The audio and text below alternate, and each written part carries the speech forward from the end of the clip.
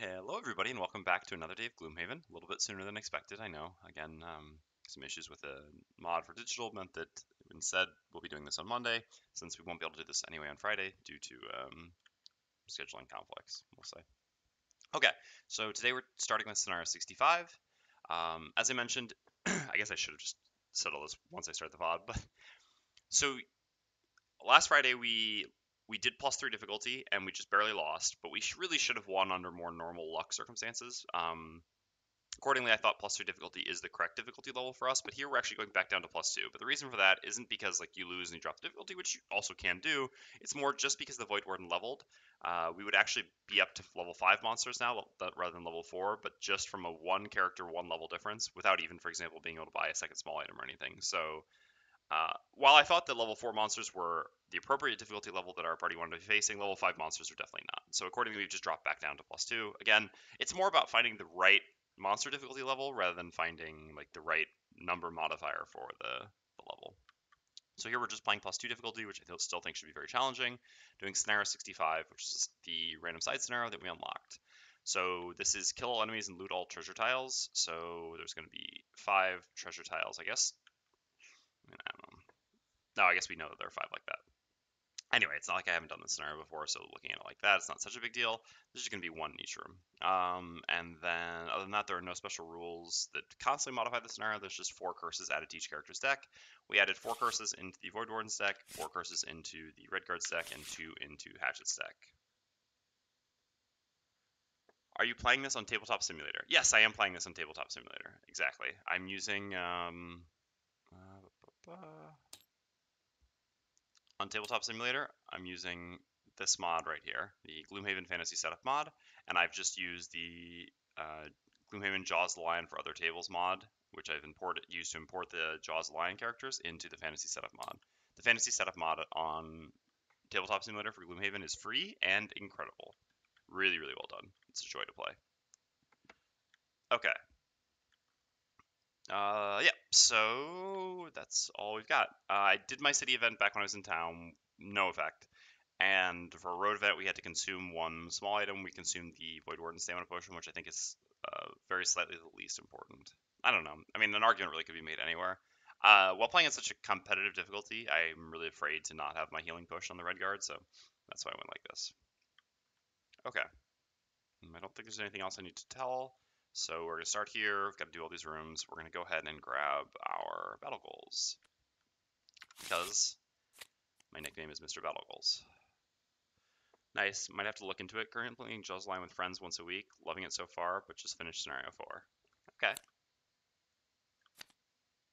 Yeah, I mean, I think most board gamers these days would agree that, I mean, well, who have experience with Tabletop Simulator, that given the current global circumstances, I think Tabletop Simulator is indispensable, is just extremely worthwhile to have. That being said, I mean, you can almost wait.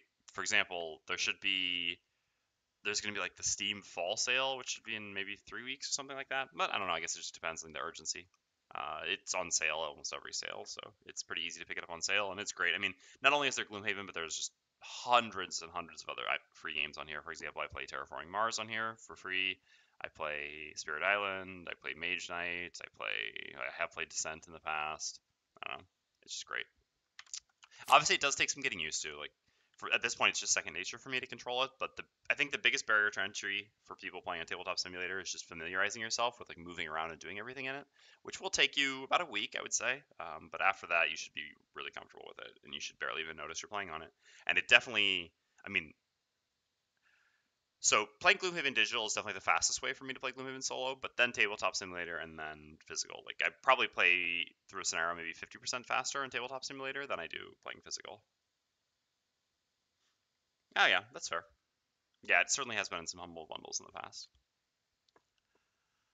Okay, so these are our battle goals from top to bottom, from Voidwarden to Redguard. Obviously, the Voidwarden just like it's unfortunate, but we just can't ever kill monsters really as the Voidwarden, because almost all the things we use to kill monsters don't give us credit for killing, which is actually kind of stupid, to be clear. I really wish that that was I wish that had been addressed for the Voidwarden. I understand that theoretically there are also some things that are like don't kill any monsters, etc. But I think there are more things that involve killing things than not killing things, especially for personal quests and stuff like that. I mean, admittedly, personal quests don't exist in this, but still. Regardless, we cannot do this in the Voidwarden, so that's pretty easy. We're just going to take this. We have to be at max HP at the end of the scenario, which is maybe something we can do. It depends.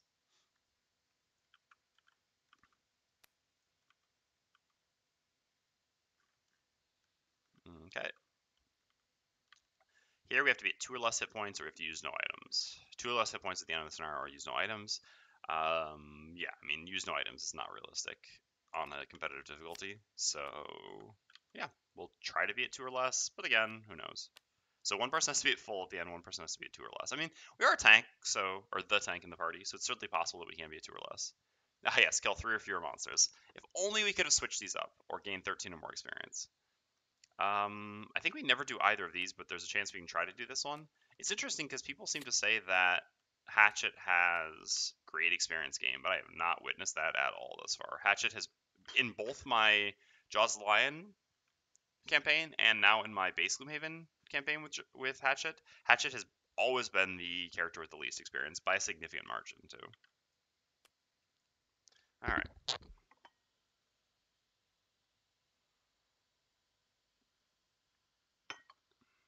So, what are we into here? Ever battle goals.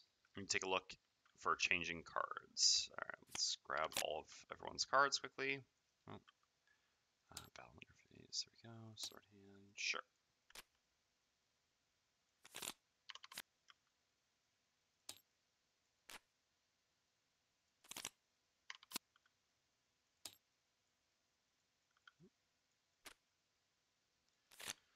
Um. So this is theoretically the type of scenario since we're fighting. I think Vermlings, Hounds, and Enoch Shaman. Ugh, Enoch Shaman. That's a rough thing to put in the mix. So this is the type of scenario where I think close cuts is actually kind of decent. I mean, specifically against Vermlings, but it's not good against Hounds. It's obviously not good against Shaman. And the biggest thing is that I think that taking this sort of card for AoE scenarios, so AoE scenarios are scenarios with like small point value enemies like Vermlings and Hounds and Vipers, um, is generally good, but I think not when you're playing on against 2 monster levels. I mean, really, in this case, 3 monster levels higher than your character. Because let's show quickly here. So here, a Vermling Scout has 6 health. So normally, at this point, we would be facing Vermling Scouts with... Oh yeah, it's actually even the other side. I mean, to be clear, based on Hatchet's level, ignoring the rest of the party, this is the level of Vermling Scout you'd be facing. But even with the rest of the party level, this is the level of Vermling Scout a normal Hatchet player would be facing right now. We'd be at +0 difficulty. +0 difficulty would give us level 2 Vermling Scouts. Against a level 2 Vermling Scout, close cuts just kills each one you hit, right? But against a level 4 Rolling Scout, it's not even close. It does half of their life. So again, this sort of melee AoE attack, it just gets a lot worse when we increase difficulty levels because we have to put ourselves into a dangerous spot to do it without a lot of possibility of killing the enemies that we hit, especially since we can't use the favorite on one of these attacks. So while in general, I think if you were like playing on normal difficulty, you would want to bring this in for this scenario. Here, we're certainly not going to. Okay. Here, so AoEs for us are a little bit better because we're a tank. We can like it's more natural for us to get in the center. That being said, these enemies do have retaliate. How much? So let's see. In the first room, for example, you have 3 hounds versus 2 scouts. So it's more hounds than scouts. Yeah, 1 and 2 retaliate respectively. So attacking AoE into them isn't really the way we want to go. Typically, when we want to AoE them as the red guard here, since we're going for a shield spikes build, our way of AoEing is just to play shields, which is just a better way to AoE. So the only question is, should we bring Flaming Sickle? I mean, I pretty much love all the cards we have. The only consideration would be we could potentially get rid of Desert Knight. Desert Knight isn't going to be good against either of these enemy types because they're small, low-value enemies, so disarming them isn't very good. It's only going to be good against Shaman. But even against Shaman, it's kind of weird to use because you still, like, we can never go faster. Actually, we can at 6. We can go before the Shaman can do their disgusting stuff. So yeah, I guess we should keep that for this reason. Keep this for that reason. There we go. And the only card would just be the fire generator, but we've got fire with this. I don't think that's so important. Hey, surprised you don't play extra lift on Hatchet. I personally really like the +2 range since your max range and your attacks are 3. Ah, hey, bebe. Yeah, so General CGO always tries to get me to play extra lift on Hatchet. Um, I said I'm still like keeping in flux. I think either you do stopping power, extra lift. The biggest thing is that I don't think extra range is actually that useful in Hatchet. Is the best way of putting it, because Hatchet, like, the biggest you can move is a move 3, right? So if you attack something at range 5, I mean, you're never using your favorite. Hey, Leezed. Doing well. How about you? If you attack something at range 5, you're not using the favorite. And if you're not using the favorite, you're not really very effective, right? I mean, what the Hatchet wants to do is be either attacking with the favorite or picking up the favorite as much as possible, with the exception of when doing AoE attacks. So if you attack something far away, you can't use the favorite because you won't be able to get to it. I mean, that's not completely true. Like, theoretically, you can attack something far away with a lot of health, and then the following turn, like, move up and do a follow through or a repeat shot on it.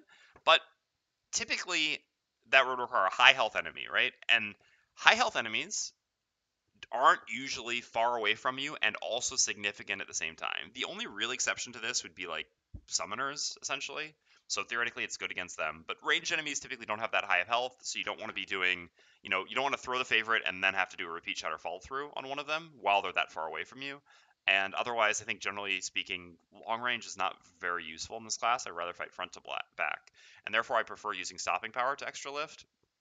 First of all, because stopping power, if I don't have the wind, is still just an attack 3 rather than attack 2. Like, attack 3 range 2 is definitely better than attack 2 range 3.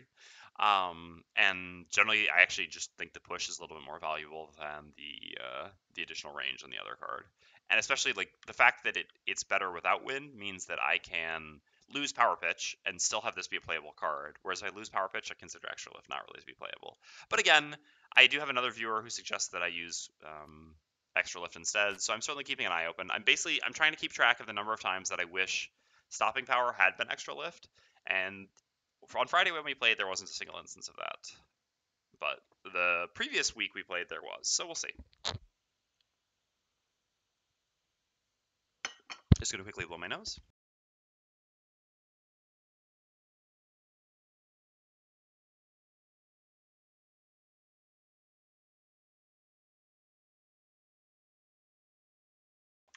All right, I'm back. So, on the Voidwarden, now that we got our level 3 card, we do need to cut something.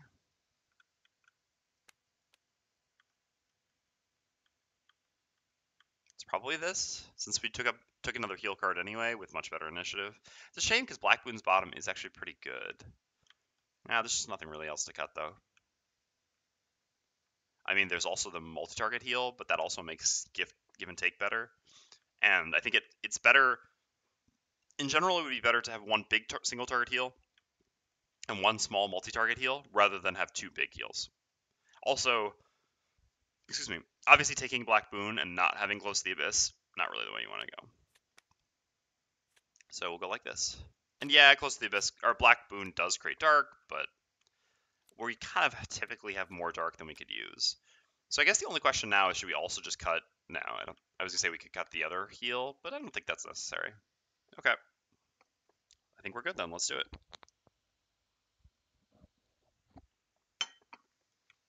One last shuffle for good luck.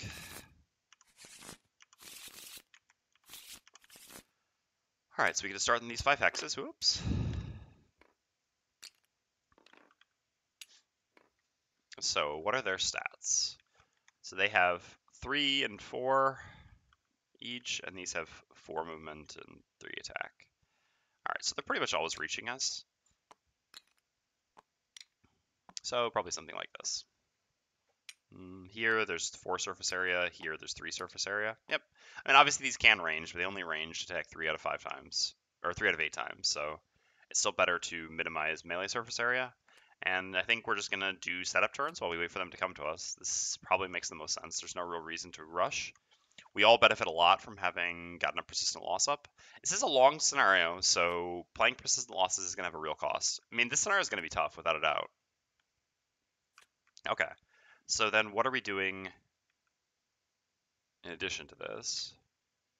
Like, as usual, create wind. I don't really want to be focused, so I'd rather go later. As for us, I should count on them reaching us, so I should probably play some shield this turn, so just go with Swift Strength to gain shield this turn. Then what am I doing next turn? Like healing Sands bottom plus one of these tops? Yeah, that's probably fine. Or maybe even one of these tops plus Blinding Sickle. Either or. Regardless, getting some shield to mitigate a bit this turn. 16 initiative is faster than anything scouts can do, and is faster than all but one of the hounds attacks, so it should still be effective. As for us, I think we'll just do our typical starting turn, which is wait for them to come to us. I guess we should go as late as possible then and stun one of them for the next round. Since I think it's not possible, it actually is possible. If they get the minus, if these do ranged attacks and these get the pierce attack minus move pierce attack, they actually won't be within range of our stun.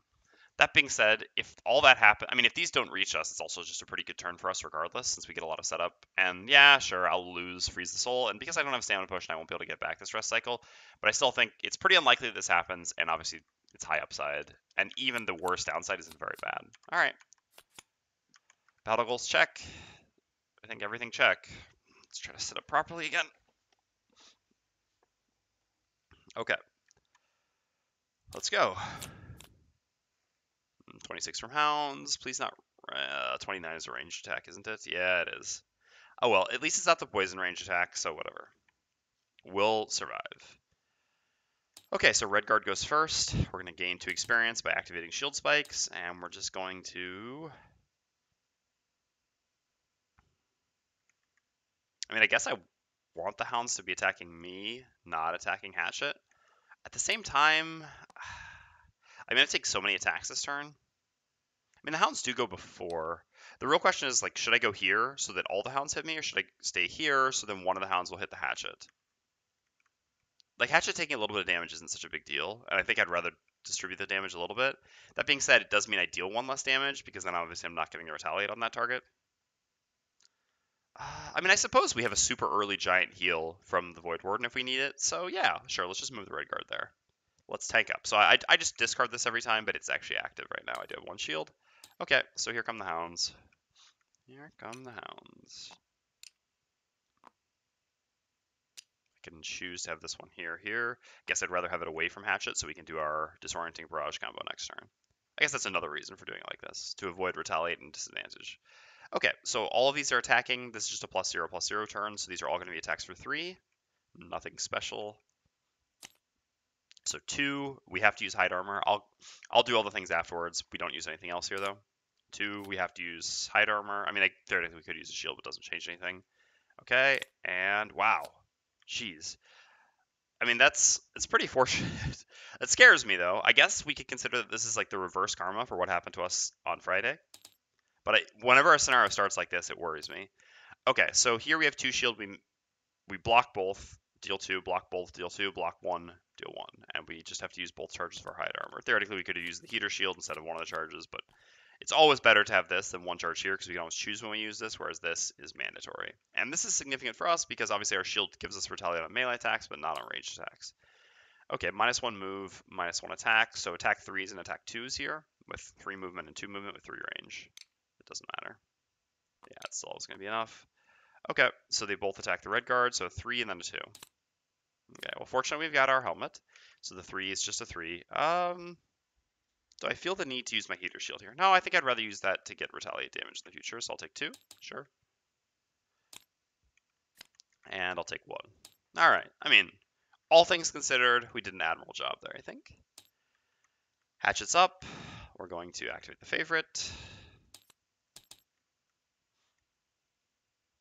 Just put 1 here.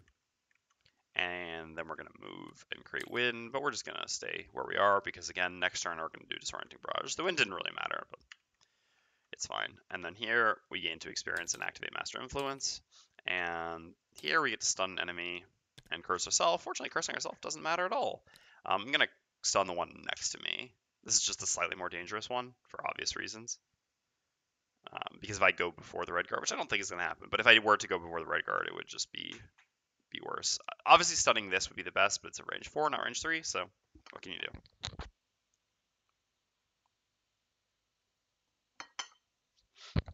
Okay. And that's the end of the round. So then,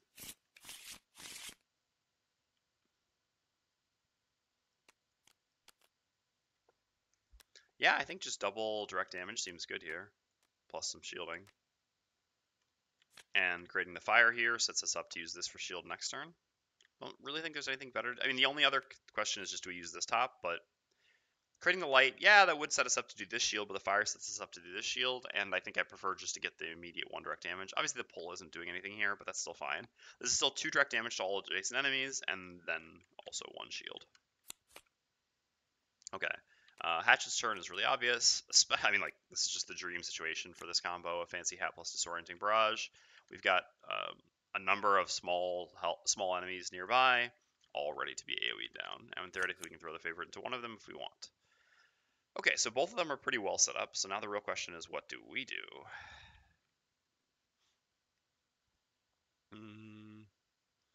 I think, honestly, just assigns... At the same time, one of them is stunned.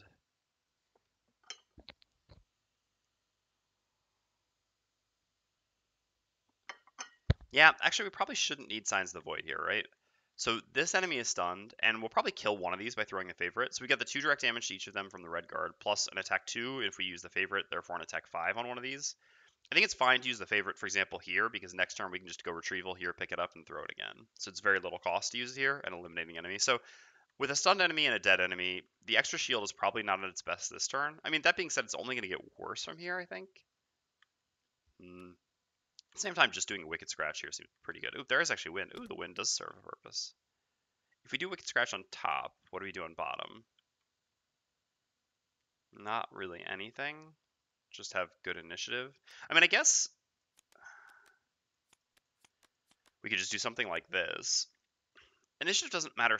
It does matter because gifting an attack here to kill this is pretty good before it goes. I don't want to use this because I really want to keep the big heal. I think we're going to need it. So maybe I just use this bottom then?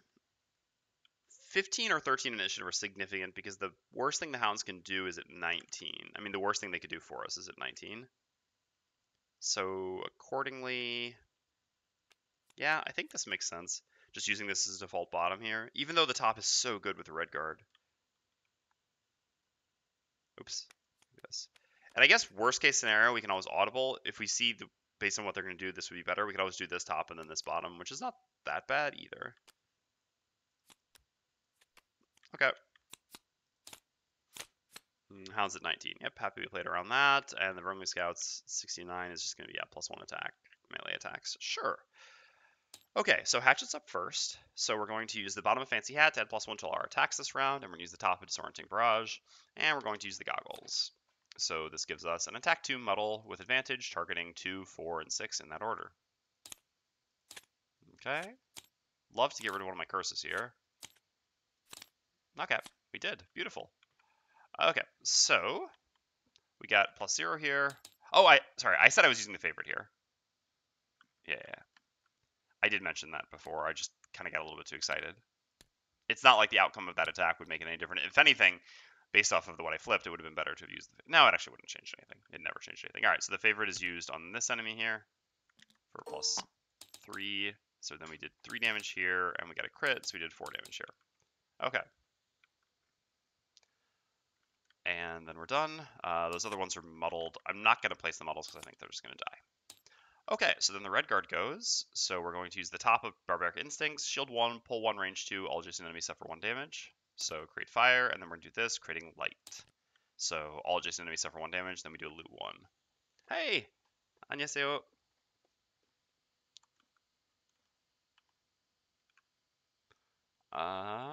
Okay, so 2 damage there, 2 damage there, 2 damage there. Oops, I don't know, that's not what I wanted. Oh no, you're not defeated. Yeah, never mind. Okay, and then that also allows us to loot this.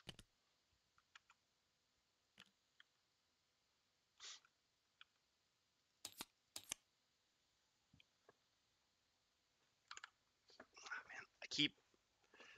Oh man, my hair today. That's what happens when you go to bed with wet hair. You wake up, and it looks like nonsense. Okay.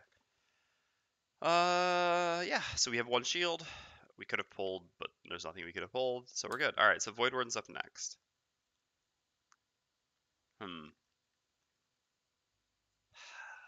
What are the hounds doing? Yeah, they hit for 4 or 5 actually. Man, it just sucks that this one has 1 health there. Oh yeah, sorry, the favorite should be here.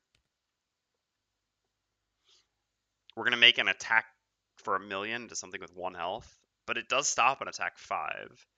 Is there any real way around this? Otherwise, we could gift the red guard movement to go to here. Then when this attacks us, it would only attack for 3, and we would have 2 shield, which would make us better against these as well. That might actually just be better then, because it's so overkill. Basically, we would be accepting 1 incoming damage, but then we'd be mitigating 2 more. Yeah, that's probably better. I mean, we also don't create dark, which is a little bit of something, but I think it's fine. I mean, yeah, we do have some dark payoffs, which are not insignificant. Especially like this one, actually, because just getting a free attack 2 here would be nice, since this is 1 health. But I still think this is better. It definitely sets us up better against these. Okay, so we will do that. Also, it does give us strengthen. So 1 ally within range 3 may perform shield 1. The same ally may perform move 2. And again, we have to specifically go right to here. If we go further, then this will get +2 on its attack. By being here, this will not get its swarming bonus on its attack. So we move there, and we give the red guard 1 additional shield. And then we perform a loot 1. If only we could get some money with that. And then a strengthen. And we'll certainly put the strengthen on the hatchet, who benefits most from strengthen. Okay, so the hounds go. This one's stunned. This one attacks the red guard. +1. Okay. Oh, that hurts a bit. I'm not going to use my shield because I'm going to get attacked more this turn and it wouldn't deal bonus damage here. So this attack is for 4. We have 2 shield, which does kill this. And we take 2 damage. Okay. And then the Vermling Scouts go. Would I rather the Scout... Basically, the question is, would I rather them be like this and this? Or would I rather them be like this and this? Probably like this and this is fine. Okay, so they both go there and there, and they both attack the red guard. The attacks are for 5 and 4, respectively. Ow. So the 5, okay, -1 is 4. Here I'm just going to use all the shielding I can. So 4, we have 3 shields, we do 3 damage back, and we take 1. And then the other one for 4. Okay, so 3, so we take 1 damage, and we deal 2 back. Okay. And the favorite is just under the red guard, by the way.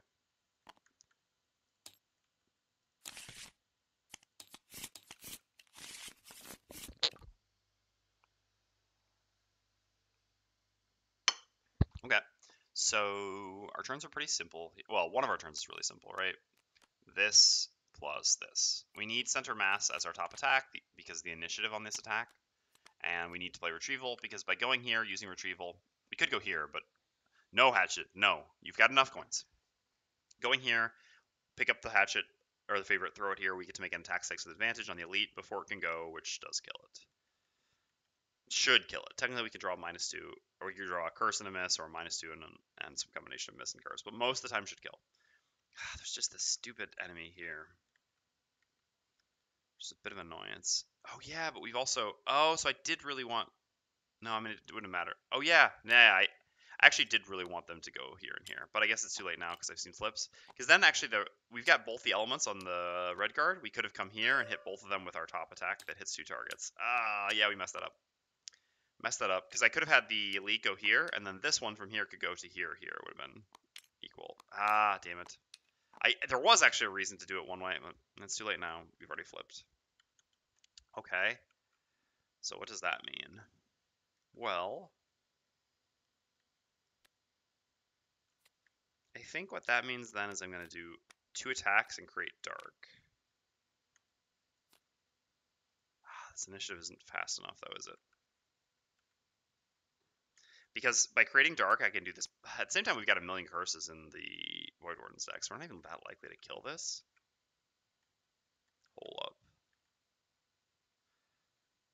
I guess we can attack this with Desert Knight and then use the bottom attack, consuming light, to hit this one, which puts it at 1. And then with the dark that's generated, we should be able to attack. 26 is typically going to be faster than the scouts. So that's our bottom. So what do we do on top? We're going to play heals at some point, but we don't need to do that yet. So we can just go ahead and do this now, actually. This also gives a slightly better initiative. Yep, this works out across the line, I think. Okay, so that's sort of scary. This is less scary. Anyway, red guard's up first. Yeah, I mean, it always makes sense to make the Desert Knight attack here, just to, because then what happens if we miss and miss here, then this is going to get to do a multi-target attack, but it just multi-targets for 2 damage. It's not that big of a deal. Plus with disadvantage, sure. All right, so first thing we do is we use Desert Knight top. We create, oops, not fire. Create ice and dark, and we can attack at range 2, so we're going to attack this hound here. Okay. So that hound's dead. And then we're going to use the bottom of Warrior of the Sun. We're going to consume light, gain 1 experience. We're going to make an attack 3 muddle, targeting the regular here, because again, the elite will die to the hatchet. Okay, well, I guess that certainly solves that. Man, Redguard just tore through this room. Alright, so the Voidwarden's up next. So I could save the dark for next turn, but there's no enemies left, and I don't have any benefits of dark when there's no enemies left. So let's just do this to gain an experience. So we'll consume the dark here. I guess now Hatchet can go here. Son of a bitch. I swear this Hatchet. Alright, so we're going to do 1, 2, 3 to here. Which does at least get us a coin, which is important. And this is an attack 2, targeting the adjacent enemy, hoping to draw curse. Okay. Well, that's actually not bad. Man, I love those modifiers. So we get a heal 1 on an ally, and we do 2 damage. And then I'm going to do the top of give and take. I'm going to poison myself or 1 ally within range 2. And then I'm going to bless and strengthen another ally within range 3. I'd rather get the blesses on Hatchet as much as possible, because obviously Hatchet makes bigger attacks and just attacks more often, since Redguard spends a fair number of turns shielding in this build. So I'll poison. I could poison myself, but actually I think I'll be able to get away with doing the... Oh, but I don't want to poison... Yeah, no. I don't want to poison the Redguard here. Okay. So I actually had to do this before moving, so now it's a little bit late. Yeah, that's too bad. Damn. So what I should have done then... I mean, this is fine. What I should have done is do the top before moving. I just figured that I could move and get... Typically, the general rule in Gloomhaven is you want unknown information before known information. I mean, in almost any game, actually, you want to discover... If you get to make a decision based off of something, it's better to figure out something you don't know yet, and then make your decision based off of that. If you're always playing the 2 same actions, you just could inform how you do them. And for example, here, like, for some reason, I could have played a default attack if I felt the need to. I don't know how I would have had to, but still. The problem is, here, I just wasn't thinking about this correctly. I actually want every one of my heals on the Redguard to actually be a heal, right? So what would have actually been best is to do the top, poison the Hatchet, and then bless and strengthen the Redguard. Even though the bless is less valuable there, because then when I do next turn, when I do Close to the Abyss, when I remove the poison from the Hatchet, it's still going to be 1 bless in both places, except then I'll actually get 2 healing here. I guess that wouldn't change too much, though, because this is still a heal 6 no matter what. So maybe that's still fine then? So what if I poison here, bless here, then next turn... But the problem is we're probably not spending 2 more turns doing nothing. I mean, Hatchet does need to move a fair amount. That's tough, actually.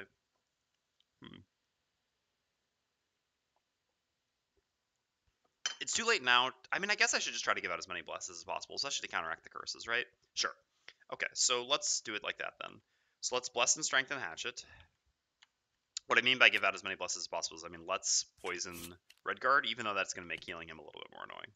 And let's poison, and then, yeah, do it like this. Rather, if we poison ourselves, it has no cost, because we can easily just remove it with, for example, next turn we use Close to the Abyss, we heal ourselves, remove the poison, then heal the Redguard. But again, since our other heal is a heal 6, I think this is actually fine. Okay. And, oh yeah, this Great Stark. We consumed it and created it. Okay, so then Hatchet's up. Do we even need to recover the favorite to do this? Because we're going to go here with Retrieval. But can we just attack before using the favorite here? I mean, we're making an attack 3 on something with 3 health. It is pretty bad if we fail to kill it. We only have we have 1 additional -2 in our deck, which is the only... No, we have a -1 as well. Okay. Yeah, let's just be safe here. It just gives us too much damage if we let him hit. Okay. Again, if I didn't have those additional curses in my deck, then I would... I guess I removed one of them. So what are my odds here? let's see. I have 1 curse, 1 miss, 1 -2, 1 -1. So I would have to draw 4. I would have to draw 2 of those across my 4 draw. Yeah, I'd have to draw 2 of the 4 in my 2 draws, which is not very likely. It's actually quite unlikely. But if it happens, it's pretty bad. And what's the downside of putting the favorite there? Basically, the downside of putting the favorite there is that next turn we have to do a move 2 rather than a move 3. We actually only have a move 2 and a move 3 anyway, so we're always gonna have to do a move 2. Yep, that's fine then.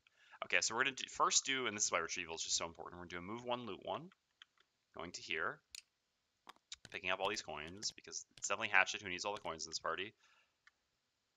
God, plaguing a party with Hatchet is the worst. I'm kidding. Okay, and that gets us the favorite back, and we're gonna throw the favorite at the elite with center mass. We would have had it anyway. All right. But again, I think there was basically no cost, and it just made it much safer. Okay. So, we're going to save our bigger move, so we're going to do our smaller move for now with this. The other card really doesn't matter. It's unlikely we're going to be attacking the following turn, but theoretically, there's a chance we attack the following turn. In that case, it's better just to have this combo, because repeat shot is our best remaining attack.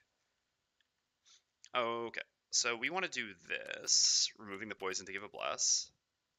And I suppose we just want to keep on moving along and save our better initiative and big movement. The question is, how much do we need to move here? I mean, I guess a move 3 this turn wouldn't be bad.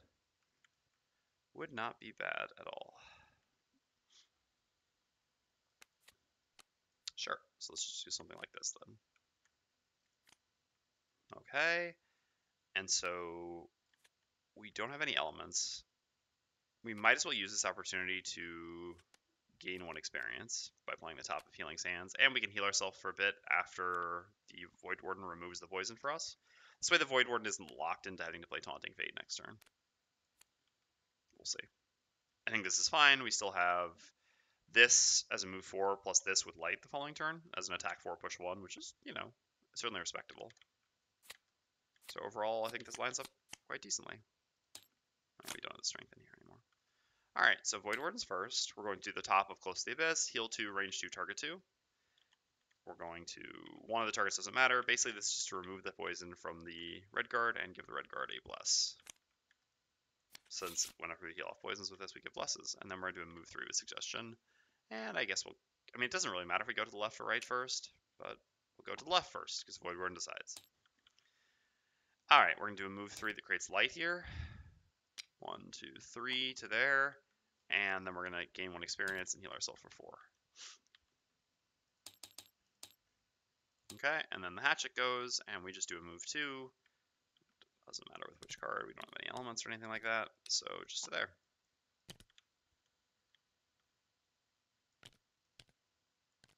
Okay. End the round.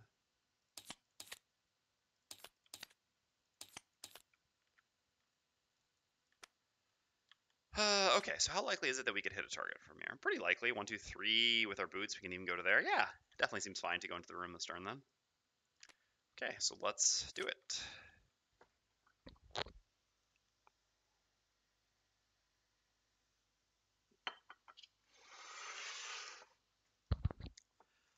Remainder of my tea. So if we're doing that, attacking with this seems pretty good. We may need to move, but there's a chance we could give the bonus attack. Otherwise, this is also, I mean, like, just getting a disarm for the following round is pretty good. No, I think we want to deal damage here. The red guard has plenty of life at this point, and I'll have a bit of shield. I think damage is generally going to be better. So let's actually play these 2 cards then, because we're likely to short rest, and I'd rather keep Taunting Faith than Lure of the Void, and I'm certainly going to play Gift of the Void top. And because we would have to use Gift of the Void for initiative here anyway, because we need to wait for Hatchet to get up to us. We couldn't use Taunting Fate's initiative. I mean, we could, but then we would be required to use Redguard as our attacker, which is bad for 2 reasons. First of all, Redguard has 4 curses in his deck rather than the 1 curse actually in Hatchet's deck. So yeah, Hatchet's typically a better attacker on modifier, but also dealing 2 damage to the Redguard is obviously more costly than dealing 2 damage to Hatchet, since Redguard's health matters a lot more, being a tank. Okay, so Redguard's up. Oh, we don't have the fire. Oops. I forgot that. So we won't actually have the shield. I mean, that's kind of okay. We'll see. 1, 2, 3 to the door. It's a pretty long scenario. I think we've got to go fast. Okay, just 2 enemies in this room? Ha! Sure. Okay. Okay. Swarming bonus, but you go after the Vermling. Okay, so how much movement do you have? 4, so you're always reaching us, and the Vermling has also 4, so you're also always reaching us. It's a shame we don't have... This is why every character in the game wants Boots of Striding. If we could just Boots here, it would obviously be worth it to go up and make our attack 4 here, but sadly we can't. I'm not sure there's like really any reason to. All right, so typically what we would want to do here is just pull the enemies back towards us to fight them more easily with our allies. But because we have to go into the room to loot the chest anyway, someone's going to have to make this move. So let's see. Plus boots, go to there. And then we can attack either of these with both attacks. Yeah, so it just makes sense to go further into the room. It's not going to reduce any number of attacks to go further back. It's not going to make it so our allies can more easily attack and someone has to go grab the chest. We might as well use all our movement when we can. Okay, and then we do nothing else. But that's okay, that leaves the light for the Gift of the Void. Okay, so Hound's up, has no swarming advantage, just makes an attack 3 here. Ooh, okay. Okay. Ow. A bit. And then the Hatchet's up. So with the Hatchet, we're going to do a move. I mean, I guess the advantage is, yeah. If we'd stopped here, we could have healed the Red Guard for 1. Alright, that was a bit of a mistake then, I suppose. I mean, he healed... Now, yeah. Yeah, that actually was. We shouldn't have gone as far. I forgot about this heal 1. Alright, so we're going to use our boots here to move as much as possible. It's because we're in a long rest anyway. Soon enough. We go to there. Yeah, this would have been better. Damn. What a mistake. Okay. And then we're going to attack with Repeat Shot as an attack 3, range 3. I think we can just go ahead and throw the favorite on this attack. Yeah. Because the next attack on the scout can be an attack 5 with advantage. So if we get a +1 on that, we kill. So it just makes sense to throw the favorite here. Plus, then we maybe get to long rest. Okay, so we're going to throw the favorite at the Hound, and this gives us an attack 6. Please no curse. Okay, there's the +1. So this goes down to 1 life.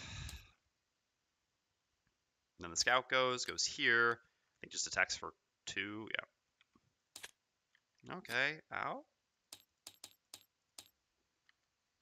Then the Voidwarden goes, and we're going to use the bottom of Lure of the Void to do a default move 2. Still definitely makes sense to attack here. Going to here, and then we're going to consume the light with Master Influence. We're going to create dark. We're going to poison this, hoping to get a +1 here, and Hatchet's going to suffer 2 damage. So Hatchet gets an attack 5 with advantage, targeting this Vermling Scout. Sorry, the favorite, I picked it up, but I did not place it here. Okay, so we just need a +1 on this. Okay, we got it. I would love to see the other curse there, but that's still okay. Gift of the Void is amazing. Alright, so there's just 1 enemy with 1 health left. It's a bit of an annoyance, isn't it?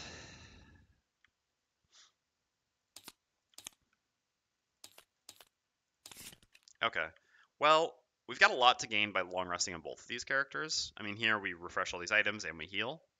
And here we refresh all these items.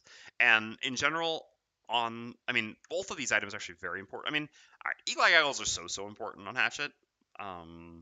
But since this is a infinite small enemy scenario, our AoE combo is going to be really important. And the more we do the AoE combo, the better the goggles get.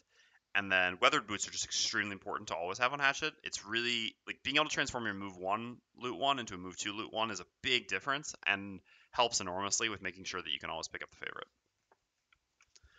Morning, Gripeaway. Love the Mind Thief stream. How do you think it went? I think it went pretty well. People seem to be pretty receptive. We'll see how it goes this week with the Red Guard. Not Red Guard. With the Lightning Bolt. 1 second.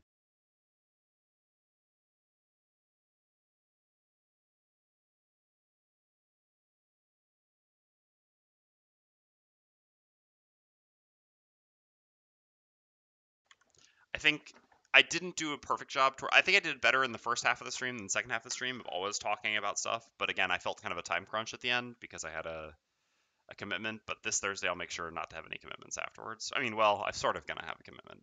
Not really. Not a time-specific one, but obviously I can't take all the time in the world because the next day is my green card appointment. So I have some stuff that I'll have to do. I mean, I'll have to make sure I have everything in order the night before. But anyway.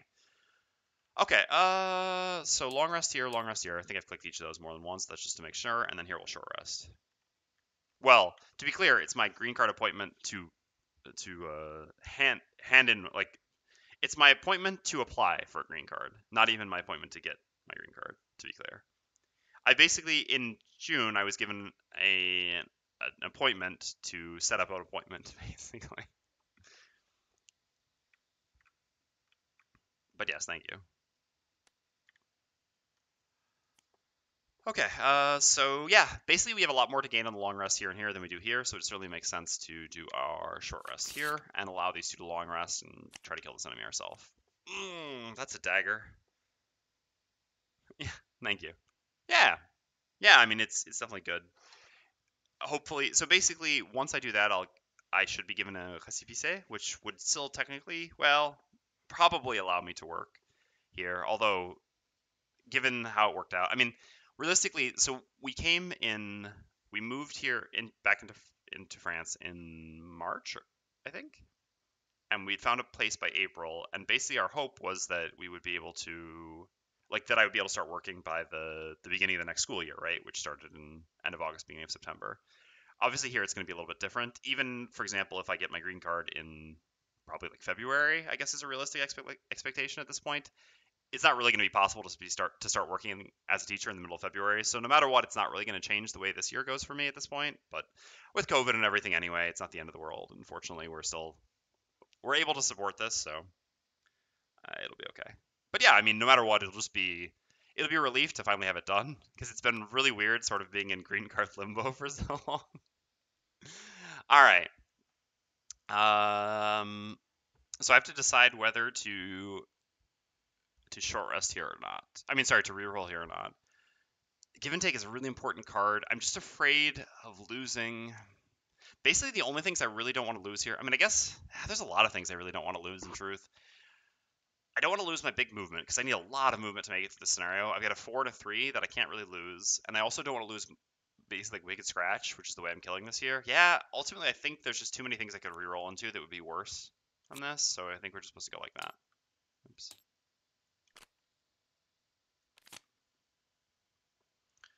Okay, so now we need to go again before 19 and kill it, which basically means this. This is a shame because this top is actually decent for allowing our allies to move while we're going from room to room. But the healing legitimately seems even better here, I think. Maybe it's not. I guess if the red guard does a heal 4 on himself while we run, and then we do a heal 2 plus, so what would it be? 4 put to 7, then our heal 9, then long rest heal 11. Yeah, maybe we actually don't. Maybe we can just get away with playing this bottom here for initiative and save this, because I think 2 movement is probably going to be more useful than 6 healing here, which is funny. So Taunting Fate for bottom move 2, and this just as a gifted attack, because we do need to gift an attack here to kill this. Again, 13 initiative, 15 initiative, it's all the same here.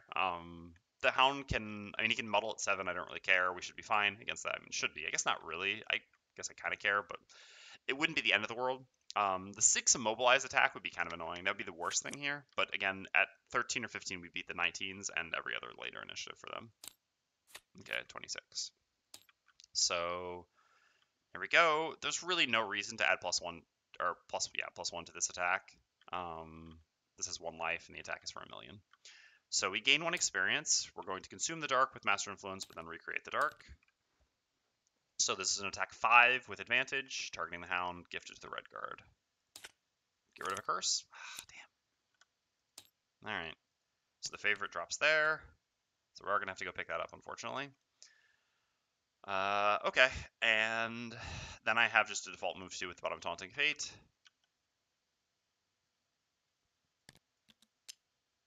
I think I'm going to go here. I don't know. This is kind of greedy because we don't have a ton of movement. But at the same time, I really want money. I don't know. There's a chance we fail this scenario for sure. But I just need money on the Voidwarden so badly, and I have so few opportunities to pick it up. Also, I want to do something. Objects. Components. Tools. Note card.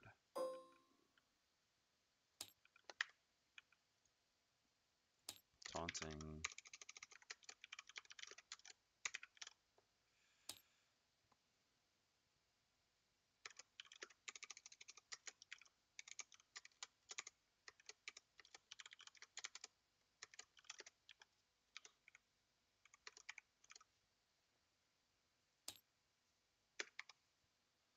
I'm curious to see. Again, I actually think people overrate this card. Well, overrate the bottom of this card, basically. I mean, I understand they're like, yeah, but if you have ice. So I'm curious to see how often we actually use it. Admittedly, we don't have the access to ice that people would claim that we would have, or that they would have if they could get, to plan around this card. But I'm just curious. I mean, still, it'll kind of have a similar impact of seeing, like, for example, here, the bottom of this card would not have changed anything in terms of the, like, we wouldn't, even if we had access to ice here, we wouldn't have wanted to use this bottom. Okay.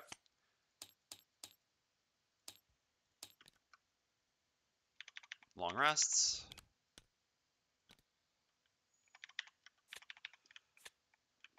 Okay. So someone needs to go get that chest.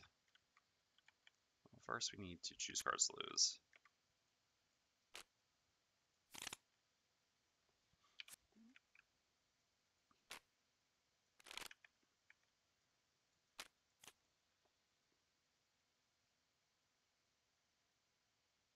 Alright, I'm going to get rid of my Windspender. I definitely need to keep all my movement cards, and I definitely want to keep my AoE combo. That choice is pretty simple. As for here, yeah, it's just got to be this. I know this will be good against the Shaman at some point, but who knows how soon we'll be facing the Shaman. I'm pretty sure, again, not looking here, the only room that's going to have Shaman in it is this one, so. Alright. So accordingly, I mean, Hatchet has to make it to here, or has to move here into a loot 1. I guess technically that does use less movement, and movement is really going to be the determining factor in our ability to beat this scenario. I'm going to keep my AoE combo. Actually, if the next room has similar to what this had, then the AoE combo is probably not going to be very good. So let's just play a piece of the AoE combo here. So we'll just use boots to here and do a loot, because we obviously have to pick up the favorite.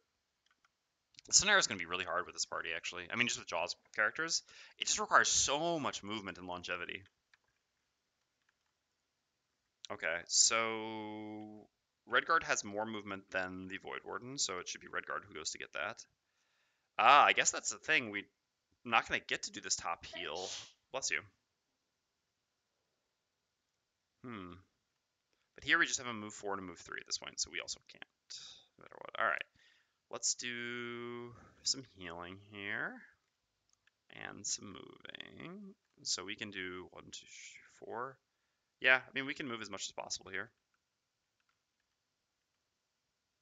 Oops, I had to go all the way down there. I don't think there's any reason not to. And as for us, we're going to do this move to begin with. And this card.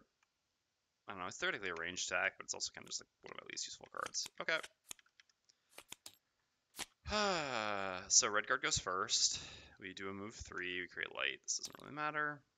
And we get this. There we go. Alright. Then the Voidwarden goes. We're going to do a top heal 2 on the Redguard. Also on ourselves, doesn't really matter. And then we're going to do a move 4 on bottom. To here. And Hatchet's going to go. We're going to do a move 1, loot 1, plus use our boots to get 2. 1, 2 to here. Grab all this. Gives the favorite back.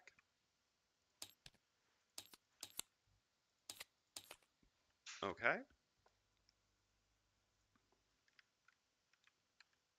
And we're just going to keep moving.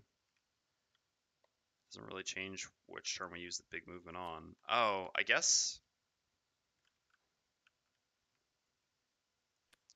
if we do this turn, we can gift the Redguard some movement. So that's not bad. I'm just going to play the worst of the 2 shield abilities here. Again, we just have to keep playing things. I guess I could just play this. I'm never going to set up the 2 elements to use this, so who really cares? The shield abilities are theoretically better for entering the room in the follow-up turn, I guess. I don't know, it's pretty close. So the move 4 from the Redguard, we go 1, 2, 3, 4. But gifting the Redguard 2 movement with where we are is not good. So what if the Redguard does a move 3 this turn instead and saves the move 4? And then we're not getting the healing, which I kind of counted on getting. But at this point, I really think movement is going to be more important than healing. I think we'll survive with our health, especially because we're going to be long resting a lot. So there's no real cost to that. So 1, 2, 3, 1, 2, 3, and this is range 3 if I'm not mistaken, right? Yes. So 1, 2, 3, and then we gift the Redguard 2 movement to here, and then we go 1, 2, 3 to there. So then we can actually move and heal the red guard and just pitch a card that we don't really care about here, which is this. And we need to go after the red guard goes. Yep, which works just fine. After the red guard and Voidwarden go, but this also works fine. Okay. Oops. Now we know there's a 0 on the bottom of the deck. Not a big deal. If it were something more significant being on the bottom there, I would just reshuffled because of accidentally giving myself that information. Knowing that I'm not going to draw 0 has literally, essentially no impact. Okay, so we're going to do a move 3 here. 1, 2, 3 to there. And nothing else. Then the Voidwarden goes. We're going to gift the red guard 2 movement. And we're going to do a move 3 ourselves with suggestion. This is sort of this is one of the base Gloomhaven scenarios that's not very well designed for a 3-player party, because sort of what you're supposed to do in this scenario is you're supposed to split up, right? You're supposed to send 2 people this way, 2 people this way each time. But in a 3-player party, this just doesn't really work. So, because you don't know which way you could send, I mean, and actually they're just evenly balanced, I think, in a 3-player party anyway. So yeah, basically it's a really, really difficult scenario for a 3-player party due to not being really that well thought out. All right, so we're going to do a move 3. 1, 2, 3, create Earth, and heal the red guard for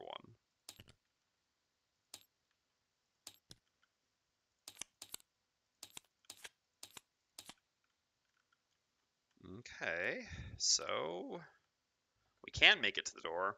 We have an Invis Cloak, but I'm not sure we really want to make it to the door, or at least not first. Can we make it there with a move 4?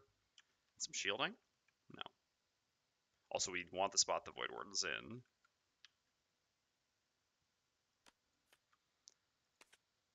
And us, we just have 2 move 3s here. Actually, I guess we have a move 3 and then a move 4, actually, if we create the wind first. But then the red guard can't have this spot.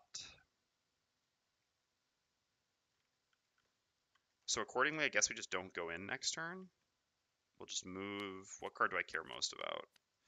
Ultimately, I don't really care about any of these cards. I guess I care about that one slightly the most, which is funny to say because these cards are all excellent. But again, just nothing matters in this scenario except movement and movement and movement and movement.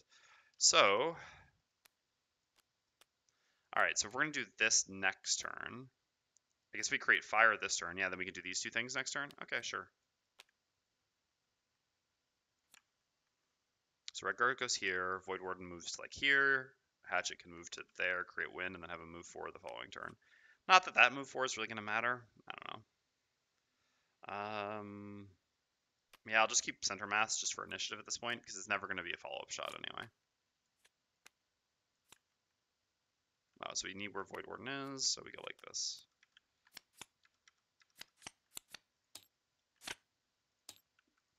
So we do a move 2 with this, and we just create fire on top here.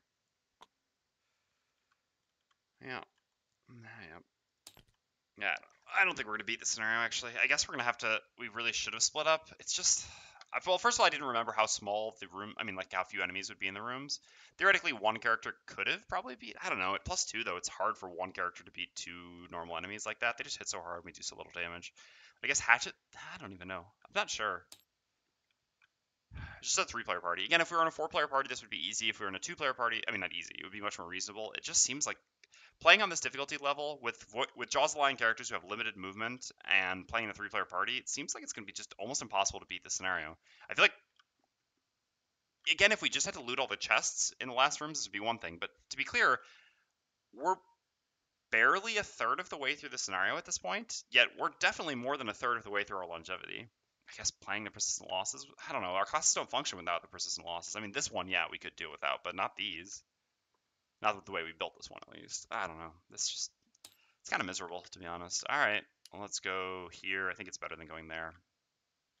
Hatchet doesn't move 3. To here, creates wind. And it's kind of my fault, I guess, for choosing this scenario. I'd honestly just forgotten how it was designed, sort of. I don't really look ahead when I choose scenarios for the day.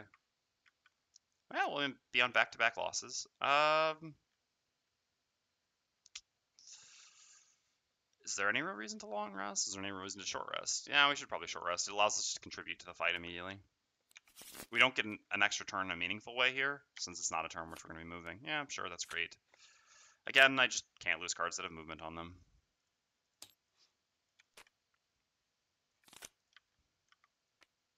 This is also not very good because, like, this sort of design. Well, the way this works out, again, for a 3-player party, because as you've noticed, I don't really care about what's written on almost any of my cards unless they have the word move on them. And sure, it's fine for scenarios to be different, but this one is kind of like, I don't know. I don't feel like my choices for most of my characters for most of my turns actually matter from this point onward. Like in the beginning when fighting, sure, but the fighting was pretty easy, and now it's just move from room to room to room to room to room. There's going to be slightly more serious fighting in this part, and then we're going to be back to this. I mean, ultimately, I guess what we're going to have to do is probably go here, fight this room, go here, fight this room, and then have to split up, depending on who has like the most cards left, to go fight by themselves to clear out the 2 last rooms. Okay. Yeah, so we're playing these cards. We don't really have anything else to do. As far as the Voidwarden goes, what? In the end, the Hatchet's not even getting a move 4 here because it's not going to work because Red Guard's going to be on the door. That's hilarious. All that for that. I mean, just gifting an attack, I guess. I guess I really actually should. I kind of forgot about how much movement was necessary. I really should just bought Black Boon because that's essentially a move 4, the bottom. And I should have brought my Dark Consuming move 3+2, since movement is all that matters. Okay. I don't know how likely I am to need healing. I do want to make an attack, so I think I'll just do this to throw this card away here. I guess at the same time, while I'm moving from room to room, things other than healing don't matter. Yeah, I'm not really going to play bottoms, which aren't moves, so non-move bottoms are pretty useless. Let's just go with this. Okay, so Red Guard goes. We're going to do move 4. We're going to consume the fire. We're going to gain an experience and gain shield 4. We're going to open the door. Ah, yeah. Okay. And we flip. Please melee. I think it's unlikely. Well, I guess that is melee. Okay. Yeah, you still make it to us? Sure. And I'm going to do the top, where I create light, and I give myself an additional shield. So here I have 2 shield. Alright, so then the Hatchet goes, and we consume the wind, which gives us a move 2, and then another move 2. So we go to here, and then to here, so really just a move 3 in the end. And I guess it's coming up to here, so there's very little cost using the favorite. This one is not, though, so I should definitely not use the favorite on that thing. Okay, so let's just attack hound number 6 here, throwing the favorite, so we'll make an attack 3+3. Alright. And the favorite is in him. I'll drop it where he dies. Because die he shall. Okay, well, in the end, we have nothing to hit. I mean, normally this initiative should be late enough that we should have been good. I mean, I guess I should have done it backwards, but it wouldn't change anything. Okay, so accordingly, I'm just going to gain 1 experience, create dark, gift an attack to someone who can't perform it, and I'm going to do a move 2 this way to go open this door to start drawing these things down towards us. Okay, so this hound goes here, attacks the red guard, attacks it +1, so an attack 4. Alright, well, we are required to use this. I guess we can just long rest here. There's no real reason not to, so sure. Let's just use this to not take any damage.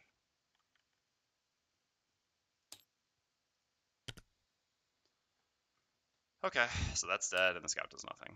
And that's the end of the round. No, sorry, and the favorite drops where the hound dies.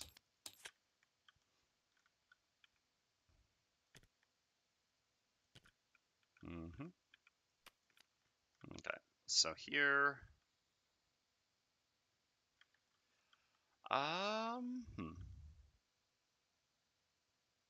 So we're just going to long rest on both of them. Again, just to refresh our items, heal a bit. It doesn't cost us anything.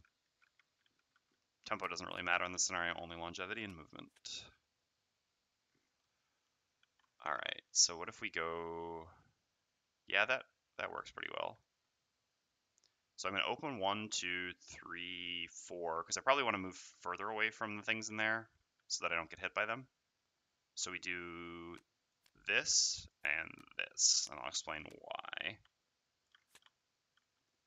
Basically, by doing that, then we can gift 2 movement to the Hatchet, who then, that allows Hatchet, or I mean, to either one of these. By gifting movement to the Hatchet, going to there, we can then go here with Retrieval and get the chest, while only needing to use a move 1 to do it. And after that, it will be, what, move 2 to here, and then after that, we can do, like, move 3, move 3. Yeah, I think that generally lines up with what we have left on the Hatchet. And it'll mitigate a little bit of damage here. Okay. So we do move 4. I'm not going to gain the experience here. I actually want the extra movement to be safe. So I'm going to move 1 onto the door here. Sure. So we've already drawn. Oh, the scouts just reflipped into that, huh? That's not really what I want. I kind of wanted them to move, but that's okay. The hound will move. 1, 2, 3. Do I need to go quite so far back? I mean, the enemies are going to come down pretty far. I think it's fine. It's probably safer. So I'm going to go to there, and then I'm going to gift a move 2 and a shield 1 to the hatchet going to here, which doesn't actually do anything, but I mean, the shield doesn't do anything, but the move does, because again, retrieval will now get the chest. Okay, so now the hounds go. They have 5 movement, I think? Yes. 5. 1, 2, 3, 4, 5. Roaming scouts don't move, and our 2 allies take long rests.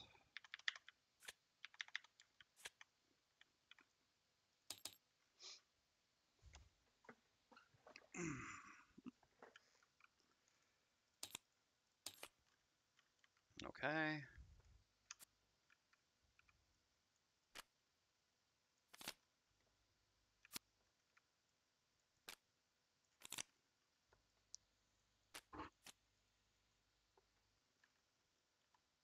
Yeah, time to get rid of this. Well, I theoretically can set it up. I can't get rid of movement, and I don't want to get rid of my shields. Okay, so I still want my AoE combo, but I also don't want to get rid of my move 3.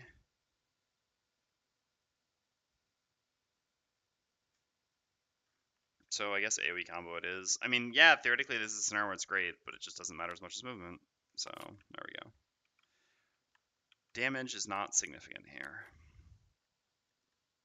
Okay, so what I want to do here is I want to attack this and then move here with retrieval. Obviously our attack here is sort of not going to be impressive, but it's fine. We'll just kill this over the course of 2 turns. Is the plan without using the favorite on it.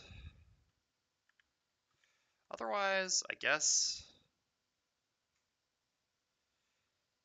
we could use Gift of the Void ourselves to finish this off. I mean, Hatchet has nothing to do but attack that, though. I don't know what we have to do, though. Except do this anyway, and also just run away from those hounds. So I guess I really do want to go at 13 here, right? So I'll save this and do something like this. Because I really don't want to let the hounds get to me at 19. Okay, and so what is the red guard doing? I mean, I guess the red guard can actually just go into the door. You don't have any elements, so you don't have any good shielding set up.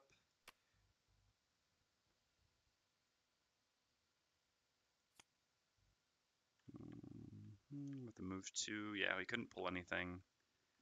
So I guess I'll just use this one then, since I won't be able to get the direct damage from this top, and we'll just go for a 2 shield turn while moving over to here. Okay. Pierce. That's annoying. Oh well. Not a lot we can do about it now. So we're going to do a move. I mean, I guess I could just not let them hit me. The problem is, alright, they have 3 movement. 1, 2, 3. I mean, 1 will hit me. Normally, under a normal scenario, I would just not move in a way that these enemies could hit me here. But I just can't afford not to keep moving towards the end of the scenario in this scenario, so I just have to do it. So I'm just going to do this and this. I'm going to move to here with a 2, give myself 1 shield, give myself another shield, create light. Okay, so now the Voidwarden goes. So we have to get off this coin, but we can at least get the coin, and then the Hatchet can pick up the Hatchet or the favorite later. So sure. So let's do a default move 2 with the bottom of Taunting Fate.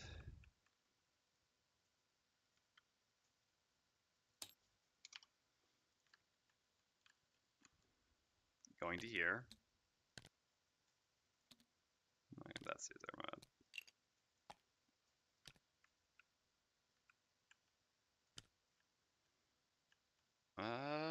Do I want to use the light? I guess I don't really need to. I guess I do, actually, because I have a bunch of curses. No, it's always advantage. It's just +1 attack if you consume the light. That should be fine then, because this should definitely die between our... Assuming there are no misses, it should die. And the only way the +1 changes anything is if the Hatchet misses, and we would get a +1 with our advantage attack, and I think the combination of these things is quite unlikely. And the light actually does give 1 shield next turn to the red guard. So yeah, I think I'm just gonna do like a Great Dark and poison the scout and cause the Hatchet to lose 2 life and get to make an attack 4 with advantage on the scout. All right, well, oh god, I think we killed it. I think it's dead. Shame to see our blesses go out like that. There we go. Okay.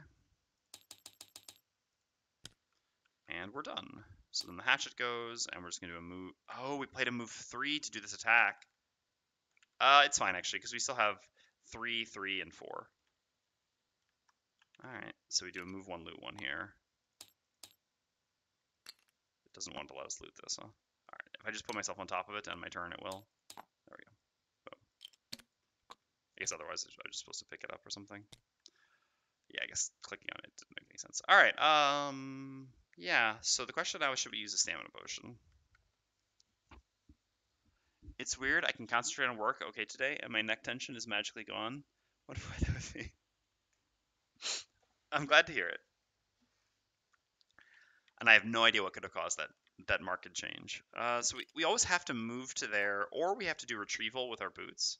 We could just get back retrieval with our boots. This sort of sucks, though. I mean, I guess, is that worse than just doing a move 2 and finishing on it? It's probably not too big of a difference. I mean, a move 3 even. We could just do this next turn and then have this afterwards. I guess there's no reason probably to stamina potion right now. Will we have enough attacks if we do that? Yeah, we've got like these 2 as attacks. This is fine. This is fine for now. Okay. So the scouts are still magically not moving, which is incredible. But I mean, whatever. This doesn't change too much. So this goes like this. This goes to here. So this is going to attack into the red guard. It has Pierce 2, so our shield doesn't actually matter defensively, but it still deals damage. So attack at -1, so attack for 3. I guess, so attack for 2. We actually can. So it has Pierce 2, but we can actually just negate all of this. There's no real reason not to, I think. So we'll block all the damage then, because it pierces our 2 initial shield, but then we get 2 additional shield here, and this does 4 retaliate. Not bad. I'm just going to quickly blow my nose, sorry.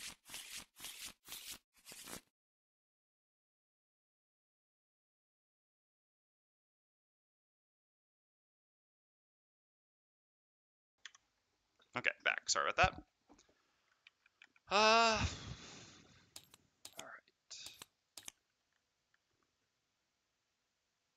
So what now? We have Dark, we can gift a Curse and do a little bit of healing. I guess that's what we're doing here. Certainly not playing any losses. So also we have Light. So this top looks pretty good. I don't really want to do this bottom. I can't create fire to make this better except by doing this. That's tough actually then. Oh, you know. I mean, we could do it like this then. And then next turn we could do a full 2 shield. But at the same time, next turn there's going to be less enemies. We can't pull this one to us anyway because this one's here. So it doesn't quite work very well. The annoyance here is that basically, like this turn the light can give us a shield, but then we don't really have a good bottom to pair it with. I mean, we can do something fine on bottom, obviously. But then after that, we never use the fire for something. I mean, I guess we'll use the fire for something the following rest cycle, so that's probably okay. So I guess the other downside is by doing this, we actually have to attack. But honestly, attacking is fine. Our health matters, I think, less than just tempo of going through these enemies while we are fighting them. Because we just can't waste turns here. Accordingly, disadvantage on all the attacks to put ourselves in a better position, or just 1 direct damage. Probably just 1 direct damage. At the same time, if we put ourselves in a good position this turn, then next turn we have this combo, which is probably a bit better. So yeah, actually, let's go with the disadvantage here. Okay, so then Hatchet, like I said, has to actually move onto here, which means the only way we can attack is with a range 4, so that's got to be that. That means the wind generation doesn't really matter, but it actually can, because we can actually stamina potion this back, and then we'll have a move 3 and a move 2, I guess with an attack and 1 top not doing anything. We'll see. Otherwise, I could just not do the wind generation here. I could just do this, then, since this is only a move 2. But then if I'm stamina pushing, it doesn't really matter, does it? No, it really doesn't, since if I'm always stamina pushing a card back, I can get back any card I want. So this still makes more sense, I think. I mean, I guess the argument is the move forward next turn isn't going to be very useful, because we're still going to be stuck here fighting for a turn or two. But we do need to attack with follow through, so I guess there's no real reason not to just do this to move. Okay, this works. I think we're good. Okay, Hound's at 26. The Vermlings are finally moving. They're doing just their standard attack. Sure. Okay, so Red Guard's up first. I mean, standard range attack, but yeah. So let's see the movement on these. They have 3 movement, 3 range on the elite. So he does reach us here. And this is 1, 2, 3. Actually, it's 2. So this one's basically always hitting us, assuming we're actually hitting a Hound, and the other one's never hitting us, so there's no real reason not to move up, I suppose. I guess the reason would be to be in range for the heal from the Voidwarden, but if we're there, we're still actually in range, right? Yeah, we are. I don't really care if I have to go next to one of them with the Voidwarden. It's not that big of a deal. I also just want to move as much as possible when I can. So with the Red Guard, I'm just going to do a move 3 to here. 1, 2, 3 at the bottom of this. All attacks targeting me gain disadvantage this round. And I'm going to use the top of Shocking Advance. I'm going to consume the light, gain 1 experience. And I'm going to make an attack 3 immobilize, targeting... I mean, I guess the other argument is I could have moved away from him, so he doesn't even hit me. With the immobilize and go here instead? Actually, that's not bad. But then we don't... No, we can use our boots to still get the heal. Yeah, actually, alright, that makes sense. Even though I'm going to have 1 shield this round, I don't actually want to take an additional attack. So sure, that actually makes more sense. So sorry, first I'm going to make the attack. I forgot about the immobilize here. It doesn't come up that often, especially when you don't have access to the Jaws Lion item. But yeah, it's actually fine here. Okay. +1, nice. So we do 4 damage, take 2, and then we're going to do 1, 2, 3 to here. You tried to consume ice. Oh, did I? Oops. To be fair, the ice and the light look similar sometimes. Good catch, Lune. Et bonjour. Okay, so that immobilized this one. So now we're going to do the bottom of Suggestion. We're going to consume the dark. Fortunately, nothing looks like the dark to give them a curse. Monster curses are here. This is a move 3, plus we're going to use our boots to get a total of move 4 here. 1, 2, 3. Oh, no, no, no, no. So we actually have to go here with the Red Guard then. That's fine. Yep. So I guess using our boots was unnecessary. Anyway, the movement was the last thing we did, so that's fine. Yep. This one will still come and attack the Red Guard, and yeah, it shouldn't change anything for you either. Actually, will make us out of range of that? Sure. Okay, why not? So then we heal the Red Guard for 2. With the top of Close to the Abyss.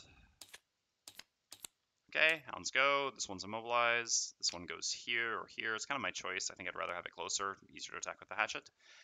And attacks the Red Guard. The attack is for +0, so it's an attack 4 on the Red Guard. We have 1 shield this turn, so it's an attack 3. I'm really lucky with the flips. So we're going to take 2 damage.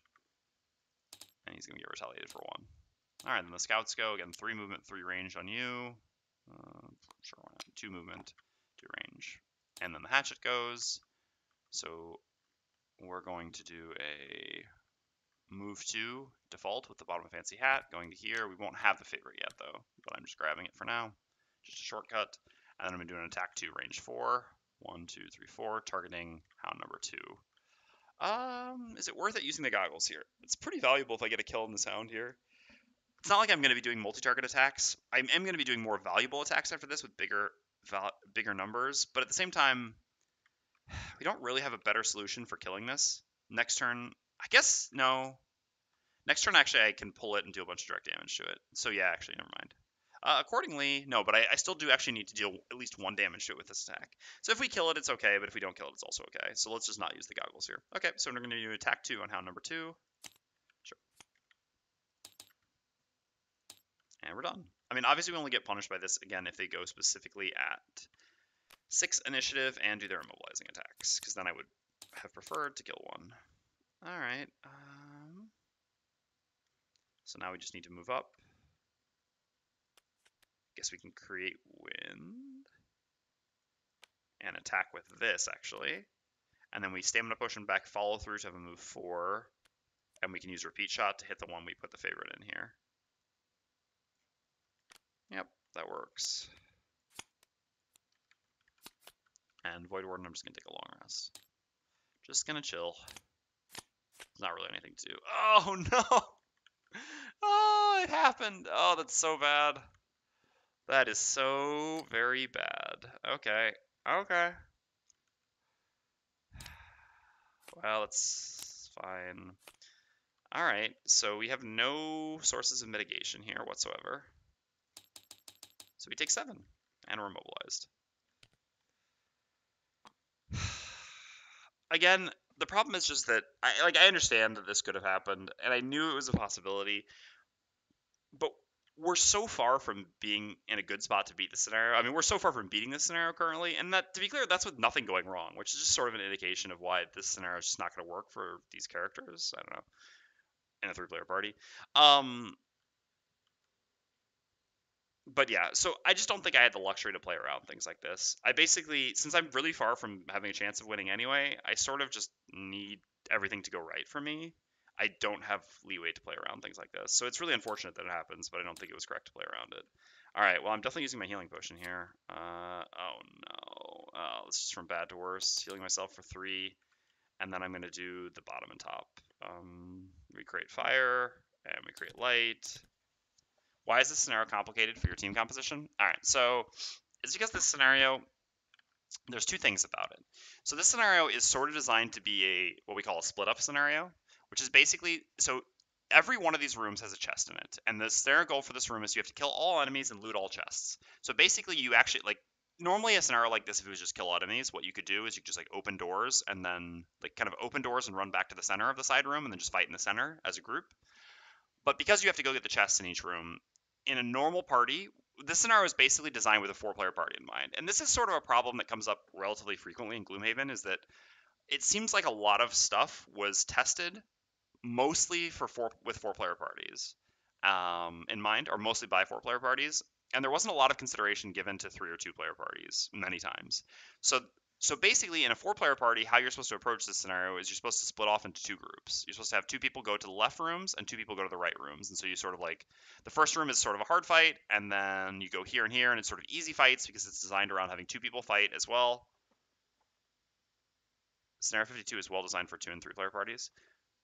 Yeah, I don't remember what 52 is, but anyway, I mean, that's not to say that there aren't, like, there certainly can be, but I'm just saying that this is an example of one that's not. So you have 2 people go this way and 2 people go this way, and you fight here, and then you come back together, and then you have like a hard fight again together, and then you have 2 people go this way and 2 people go this way, and you clear these rooms, and then you have a hard fight here again together. That's how this scenario is supposed to work. In a 2-player party, theoretically, this works as well because you have one person go this way, one person go this way, and then it should also be balanced around that. The problem is there's nothing for 3 players to make this work. So normally, split up scenarios in Gloomhaven, when it's a 3-player party, actually still are fine. It's difficult to give an example, but basically, I mean, a concrete example, but for example, there's like a scenario where there's like 2 different paths at the end of the scenario that you have to go down, and in order to beat the scenario, you have to open the last room. But it tells you before you get to the section where there's the 2 paths you split that there's like 2 pressure plates in the top and 1 pressure plate in the bottom, and so accordingly, the scenario basically signposts for you which way the 2 people should go in a 3-player party and which way the 1 person should go. And accordingly, also the monsters in those 2 directions are scaled appropriately for 2 people to fight the monsters up here and 1 person to fight the monster down here.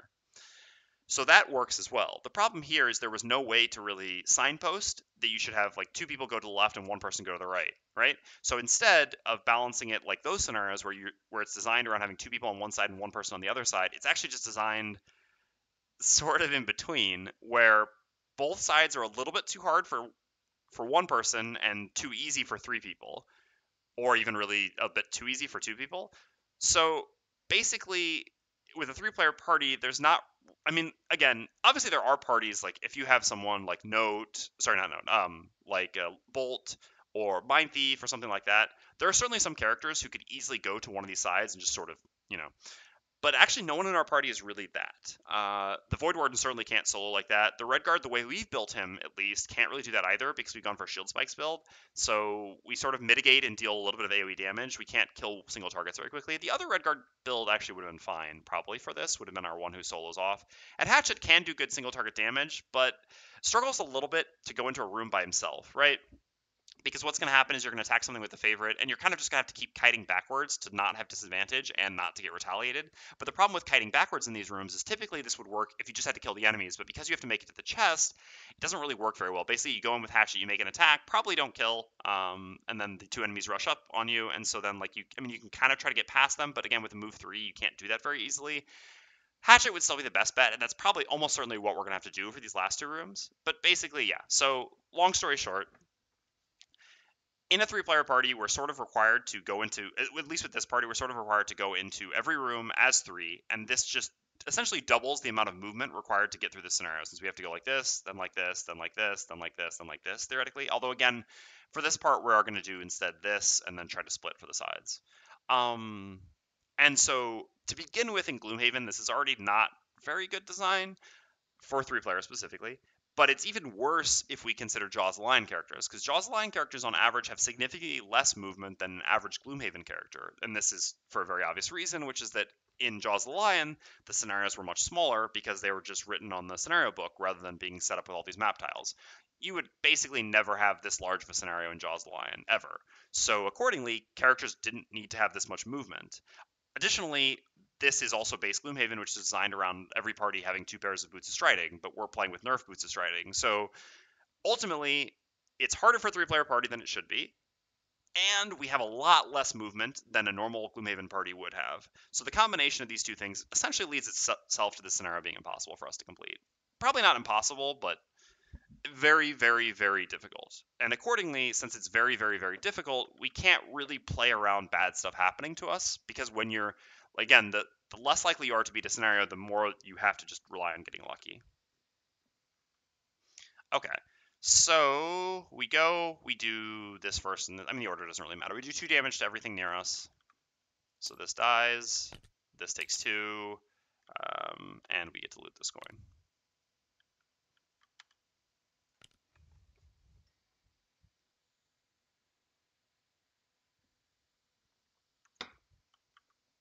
Okay. Hatchet's up next, so we're going to do the top of Power Pitch. Or sorry, the bottom of Power Pitch, definitely not the top. If we do that, we get attacked by the scouts. I guess I don't really want that, since at least the red guard does have 1 shield this turn. And we're going to heal the red guard a little bit too. So we're just going to go there, create wind, and then we're going to do an attack 2, range 3, targeting the hound here. We are going to throw the favorite here. And then it's going to be heal 2 on the red guard afterwards. I think this is important enough. I am going to use the goggles for this. So let's do it, especially because I'm going to long rest soon anyway. I'm going to stand and potion after this, though. Ooh, good goggles. Okay. So we do 5 damage, and we heal the red guard for 2. And here, because I have an odd hand size, I'm going to stamina potion because this will give me an extra turn. What do I want back? So I want to attack with this. And in reality, I just want to go really fast next turn to kill this before it goes, so my allies can both long rest. I don't know if we even can long rest. That's just gonna be our red guards. Oh no, we're long resting here. Yeah, okay. Okay. So I just need my fastest initiative here. I know I need movement, but right now I'm actually in a really dangerous spot because of what happened, so I can't be greedy for movement anymore. Okay, so -2 movement. I'm sure this is never reaching. This is certainly reaching. And is hitting the red guard. Okay, so this attacks for 4, applies poison. We have 1 shield this round, and we have nothing additional. So we take 3, and we're poisoned. No, we're no longer immobilized, by the way. Okay. We get a long rest here.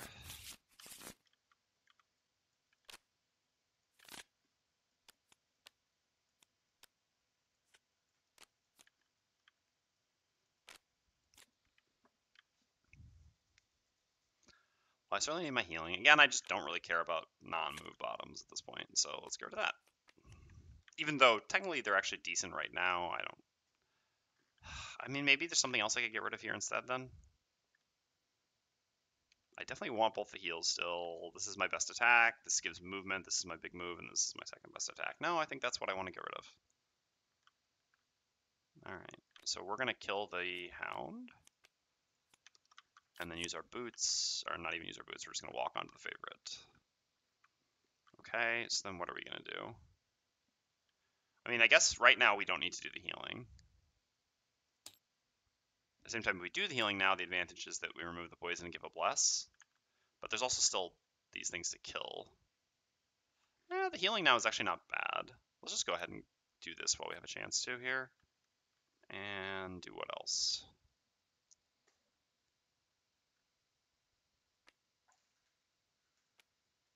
Probably just like throw... No, but this is also big healing. But I kind of want all my cards. That's the problem. I mean, I guess I can just do a move 3 and go to there right now. I'll be the tank. I can theoretically go invis if I need to. Who knows? Yeah, let's just do a move 3 and the 2 target heal. The 2 target heal definitely makes sense here. To remove the poison for a bit more profit. Alright, well, that's fine. So the Hound goes, he muddles both us and the Red Guard. Fortunately, this doesn't matter in the slightest. Sorry, the favorite is in the Hound right now, by the way. So I'm going to attack the Hound with Repeat Shot. Okay. So this is 6, Hound's dead, and I'm going to do a default move 2 with the bottom of Fancy Hat, and I'm going to go to here. Gives me this and this.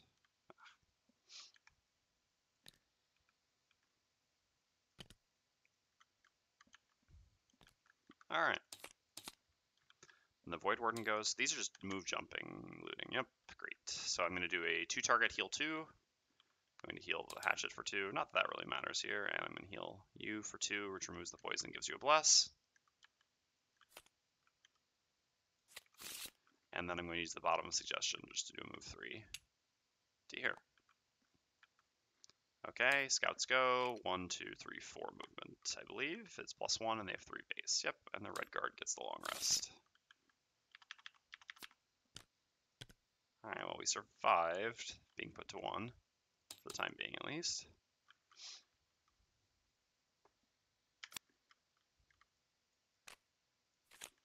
Yeah, so from here we have, for example, on the Red Guard, we're going down to 6 cards, which means we have 3, 4, 5, 6, 7, we have 9 turns left.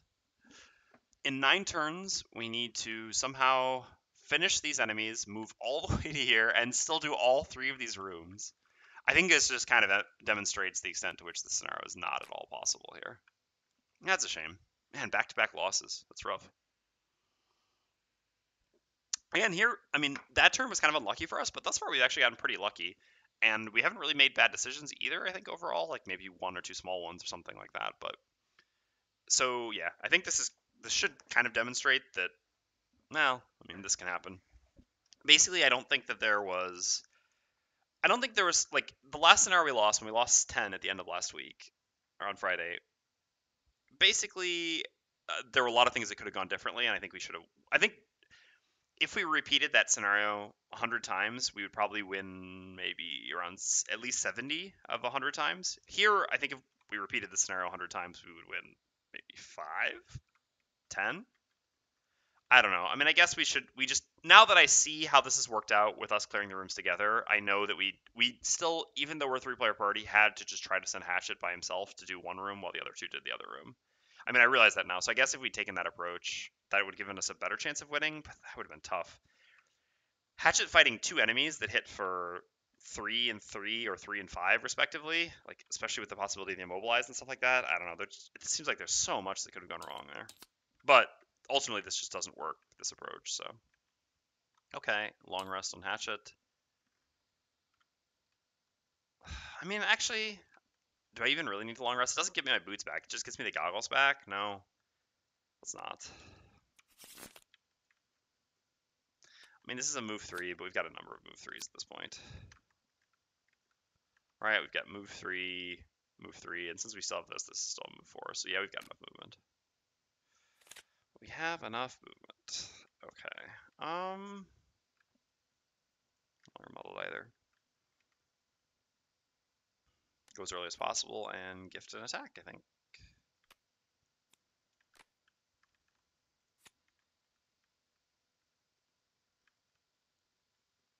So for us, on the Red Guard, we kind of just want to attack here, don't we? And no elements to do anything special while we attack.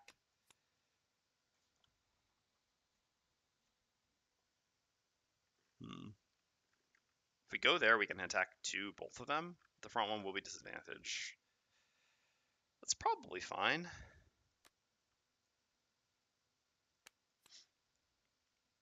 Just create light, something like this.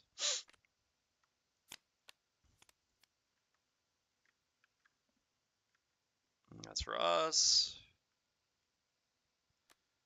I guess we'll just also, just kind of all going early here. Definitely want to save our move 3, so let's just attack with this then. I don't know who will attack exactly, but we'll figure it out. Again, damage, it's kind of sad too, because sort of like on these combat rounds, just don't even have to really think about combat. Alright, they're doing that. So Hatchet's up first. We're going to add +1 to all our attacks this round, and we're going to attack the elite, throwing the favorite. Yep, nothing else to it. Okay. So I'm down to 1, and the favorite is there.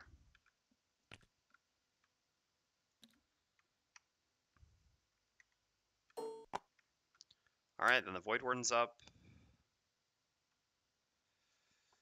Yeah, well, the bottom actually does make a difference here, so in all fairness.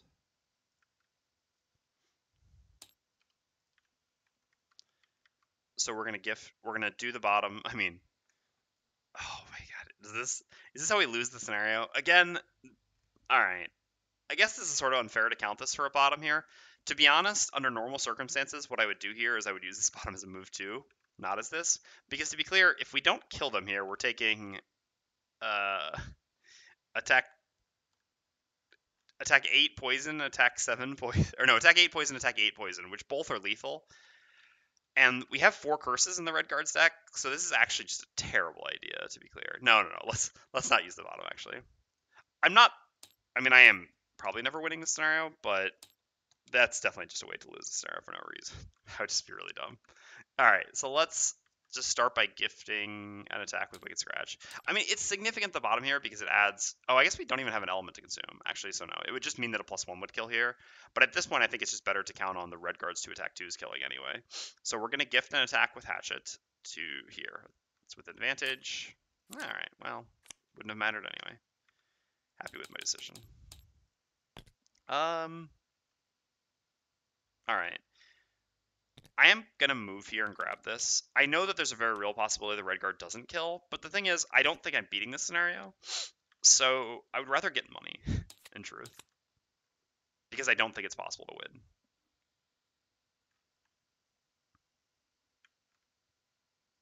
Obviously, if I thought I had a high degree of certainty of winning, a high degree of probability of winning, I would just move to here so that even if we somehow failed to kill here, I would not get hit by this attack 6 poison. But I would rather just get money every chance I can, especially on the Voidwarden, who really needs it. Oops, sorry, then the red guard's up. We're going to do the bottom of this. In the end, we don't need this top, so we'll do this bottom here just to move 2 here. And then we're going to attack 3 on the scout.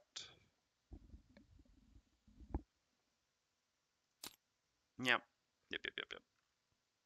Because what we could have done instead was we moved away on the Voidwarden, and then we just used a range attack, and then no one would get hit by him. But again, we just don't have that luxury here. Alright, yep, there's the curse. Scout's immobilized, that doesn't really matter. Alright, now the scout attacks for 6 on poison on the Voidwarden. 5. Okay.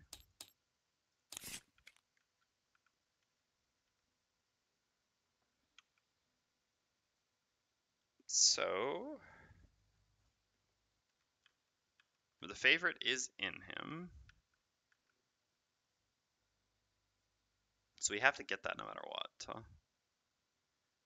So I guess we'll just attack with follow through and use this as default move too. God, the initiative sucks though.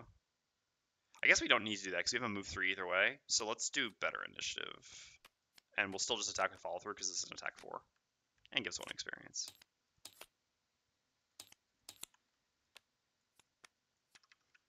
Okay.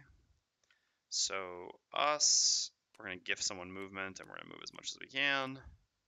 We need to wait for that thing to die, so we want to go to 26. Sure. And so then the red guard also just move as much as we can, and I guess heal ourselves now, because we won't have another move 3, but we're going to be so far ahead of everyone, and we do really need the healing here, so I think this is fine. We'll basically be missing out on 1 movement, but we'll be gaining 4 healing. All right. Let's go. So Hatchet's up. We gain 1 experience. We make an attack 4, range 4, targeting the Vermling. Sure, he's dead. Favorite goes there, and then we just do the bottom center mass as a move 3, but really just a move 2, going to there. Now I get the favorite back. Okay. Voidwarden's up. We're going to do the bottom of Resign Frenzy as a move 4. We're certainly not going to gain experience here. Even though I think I'm likely to lose, I'd still like to try to win. And then I'm going to gift a move 2 with the top of Signs of the Void to you. 1 experience is basically not worth it to me. The coin was worth it because I really want money on the Voidwarden. 1 experience is not that big of a deal, and I'd rather try to play to win than get the 1 experience. Okay, we do a move 4, we gain 1 experience, we heal ourselves for 4. 1, 2, 3, 4 to there.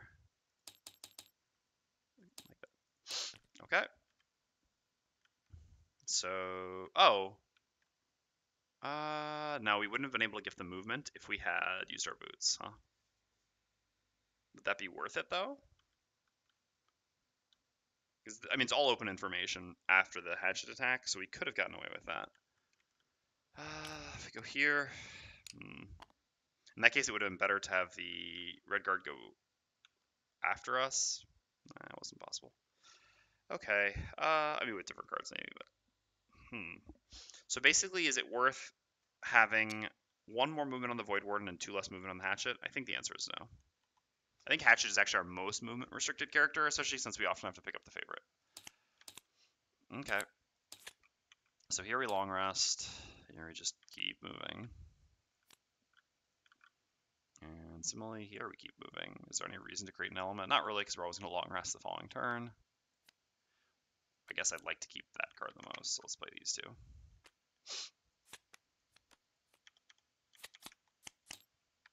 2. Okay, Red Guard's up. We move. Hatchet's up. We move and create wind. Doesn't really matter, because I'm just going to long rest next turn, and Voidwarden takes a long rest.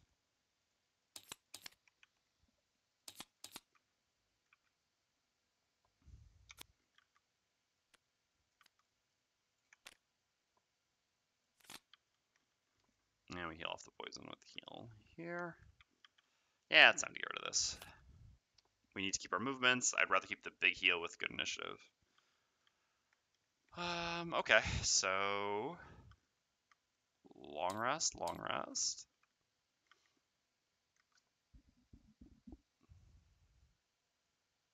I think we'll keep the move 4. Move 3 should be enough just to get the other side of them. 1, 2, 3 to there. I guess being close to the door is actually not bad. So let's do move 4, and let's probably just gift some movement to set up better. I mean, at the same time, we could gift movement next turn for shield on the Red Guard before he goes in. So we just do a heal here on ourselves.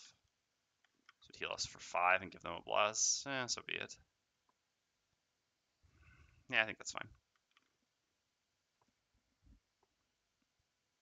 Yeah, I think that makes sense. And then we just have to go before the Red Guard at 15 next turn. Is that possible? Yeah, we could do like the 32. But the 32, it's not going to work then. Oops, no. No, we can't. Oh, yeah, 16 if we do that. Okay, yep, that works. That works, that works. Perfect. Perfect. Okay, so we do this. Oops. All right, so we do move 4 at the bottom of Resign Frenzy. 1, 2, 3, 4 to here. And we gain 1 experience, and we heal ourselves for 6. And we shuffle Bless into their deck. Just give them blesses everywhere. Again, this isn't too costly because we have an Iron Helmet on the Red Guard. Okay, long rest, long rest.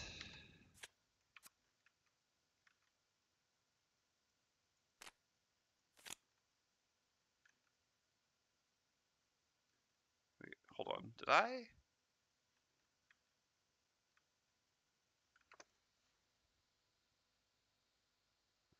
Did I forget to remove a card at some point? When resting?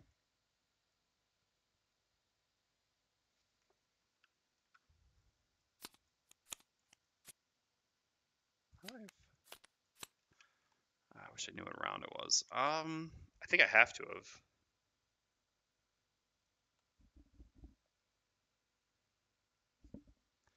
That's the only explanation here, because I had also counted it, right? I had said that I had 9 turns left, which would be when I have 3 cards or 6 cards. So 3, 4, 5, 6, 7, 8, 9. Yep. Yeah, I just must have forgotten to remove a card at long rest.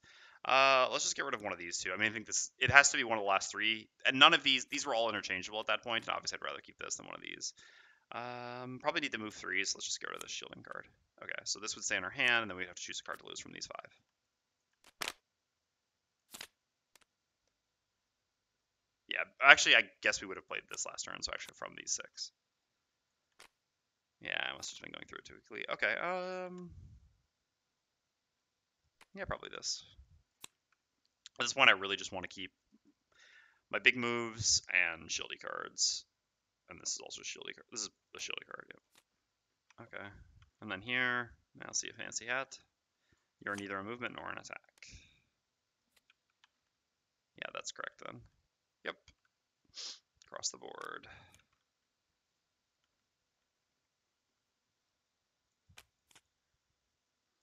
Okay, so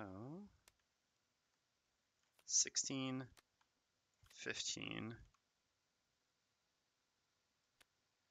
Top shield, create fire, set up bottom shield next turn. Good, good. Guess we don't need to move, so we can just give up bottom strength in here. We still have a gifted attack with this. That's fine. At this point, doing a little bit of damage to an ally is not a big deal. As for us, red guard will be 1 past the door, so we can move onto the door with a move 3. Just going late, and just attacking with center mass, and then following up with one of these two. Yep, seems good.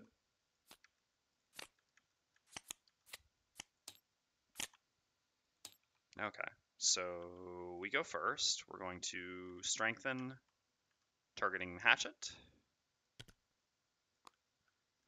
And we're going to give red guard 2 movement and 1 shield. So, like so. Okay, red guard goes. So red guard is going to do a move 2.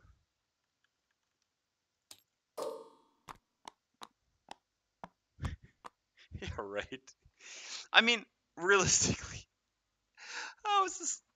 Does it think we're like on 4 characters or something like that? No, it can't. It definitely has to understand we're a 3-player party. Yeah, no, because those would be elites on the side. I mean, legitimately, we're probably just barely gonna make it through this room. Not even be close to these two. All right, we have 1 more movement. Let's see what they're all up to.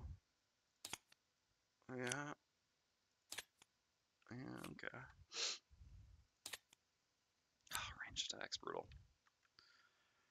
Ah, brutal.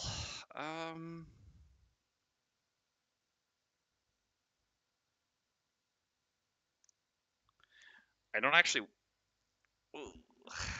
Yeah, I mean, I guess I'm just gonna take some attacks here. I don't really want to move back to here because I'm gonna have 3 retaliate this turn, so I really actually want them to hit me. I mean, I know that means I'm taking attack 4s, but with 3 shield, that's kind of fine. I've also got all my shield items still. Did I also forget to heal when I long rested? I don't know. It's too late to worry about that now. I don't know why I'm at 9 life. I feel like I should be at 8 or 10. I mean, I think I should be at 10, but whatever. Not a big deal. Oh no, I actually did forget. Yeah, because I just long rested, and I know I was at this amount of life because I didn't consider healing the red guard instead of myself. I think I was at 10. I should be at 12, but whatever. 9 to 11 makes sense. I mean, this is fine. Yeah, basically, like I don't want to give up on the damage from retaliate by moving back. And if I go back here, they're actually the one that comes through is going to hit the Voidwarden. It's just going to be a small attack on the Voidwarden, but I still think actually I guess these are 5s.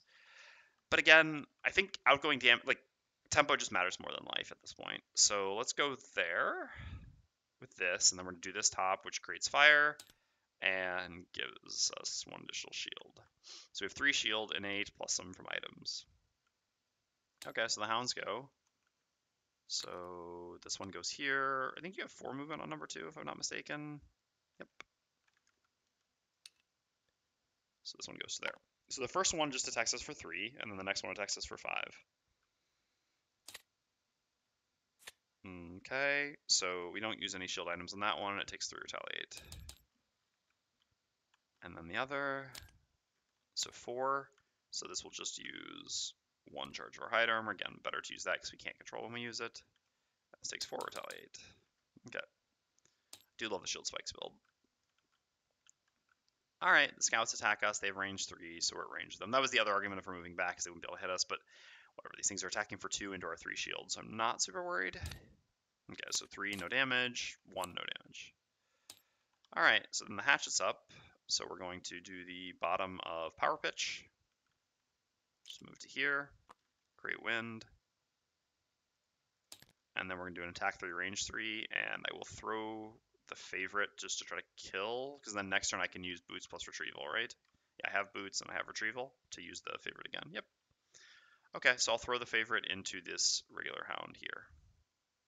I have advantage because it's strengthened. Sure. Alright, the favorite's there. Okay, the shaman goes. It's -1 movement, so he has 2 movement. Yeah, I guess he can find focus over here, and he puts a bless into their deck. Okay.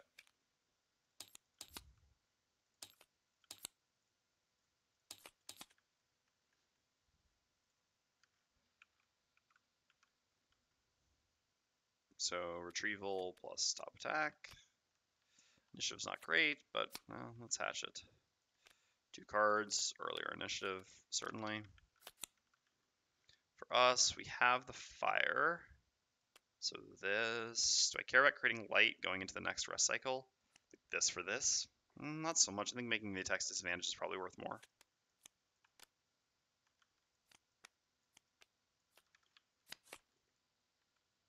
Oh, no, hold up. The other card I'm playing is a top. Yeah, I don't want to play top heal. I guess we're going to make an attack 3.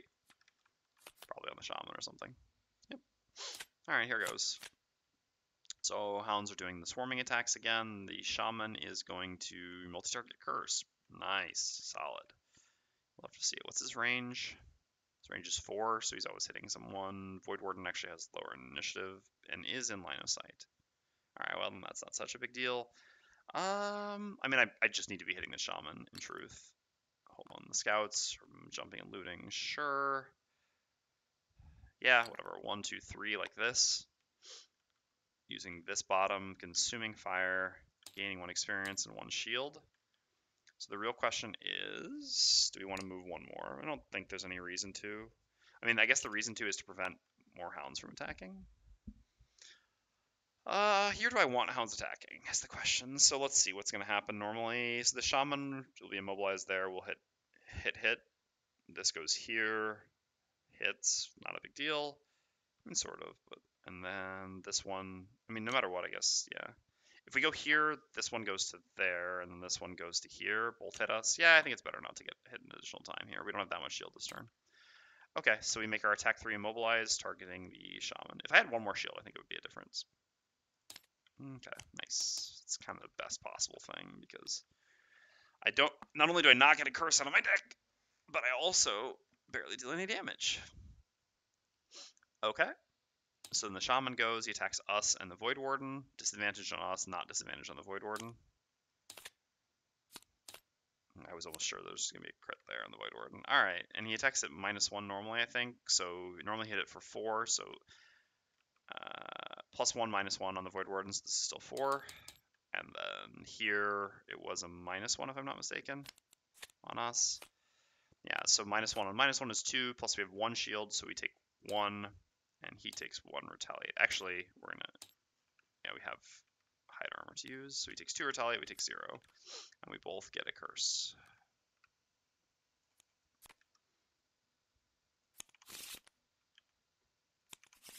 Okay. And loses immobilize. Hounds go. So this one goes here, attacks the Voidwarden. Please not a +1. Okay, well, that's the game.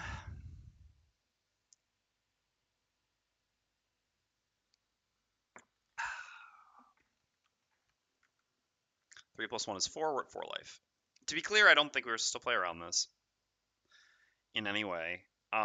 This did require a total of +2. Like, I mean, I understand there's the crits as well, like the blesses and stuff like that. But again, we just don't have any margin to play around things here at all. And again, this was not a likely outcome, even if it was certainly a possible outcome. It did require +1/+1 because normally this was an attack for 3 and this was an attack for 3 and we're at 8 life, right? So normally we should survive these attacks.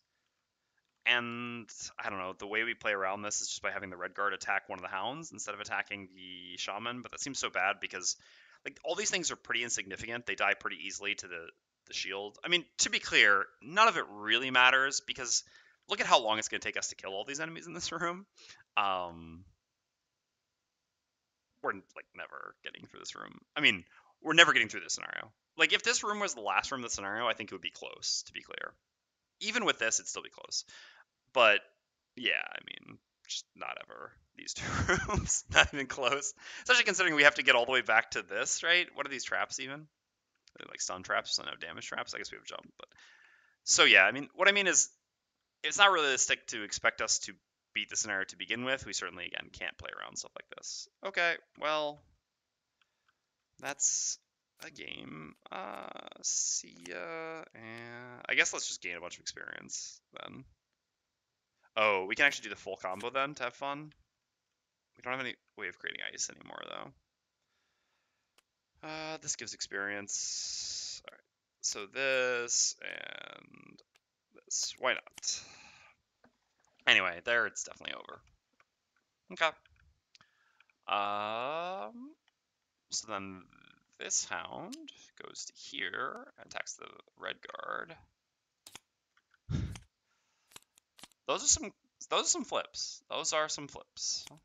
Again, I know there are crits in their deck, but to be clear, I mean, I guess now they flip. So yeah, never mind. I can't even complain at this point. I actually forgot that they flipped out all the negatives before. The crits actually don't change anything because I have the helmet here. I mean, they would have changed something before. I don't know. Whatever. Not a biggie. So this is an attack for 7. We have 1 innate shield and 1 shield there, so we do 2 retaliate and we take 5. Yeah, we're not beating this scenario. Okay.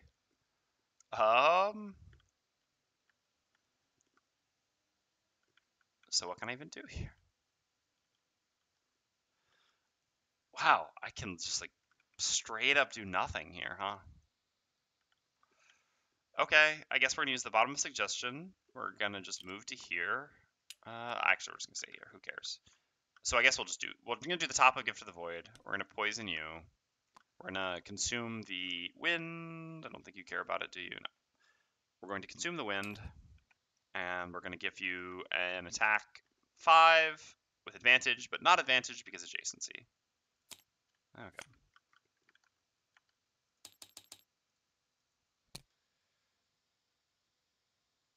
Perform the very cool move, do nothing, and then die. With that will be our plan with the Voidwarden next turn for sure.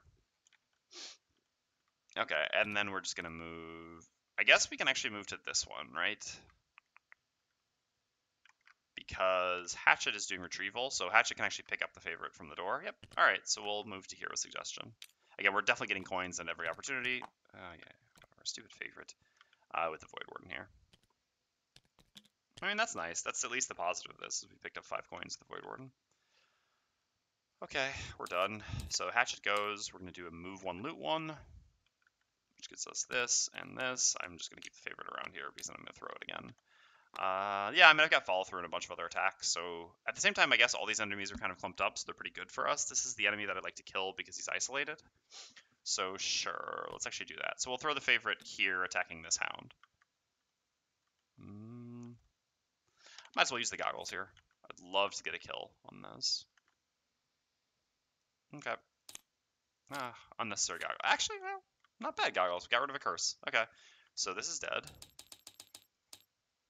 And the favorite's there.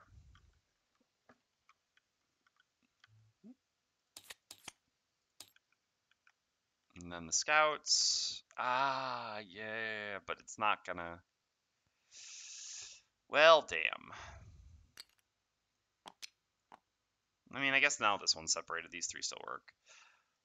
Whatever. Alright, short rest here. No! Pay 1. Okay. I'm not going to track this on here at this point because this over there, the purpose of that is... Alright, I guess let me clarify. if I somehow win the scenario, I will give credit to the one bottom action performed here with Taunting Fate. I'm just doing this here just to have done it once and to have had fun with it, not because I think this is actually I mean, it's not the best or worst thing to do in any way. It just doesn't matter at all whether we do this or not. Actually, there's a dark there. So, yeah, basically, like, it just doesn't change anything for the scenario. Therefore, it's not significant, which I'm just not going to count this in any way for a Taunting Fate turn. I'm just doing this to have fun here, not because it's particularly relevant in my ability to successfully complete the scenario. All right, well, we need a short rest on the red guard. Were there coins for them to pick up that I missed? No. I mean, I don't know. If I lose this, I'm never beating the scenario, but I don't think I'm beating the scenario anyway, but technically, sure. Yeah, I mean, actually, I'm never beating the scenario. To be clear, I have...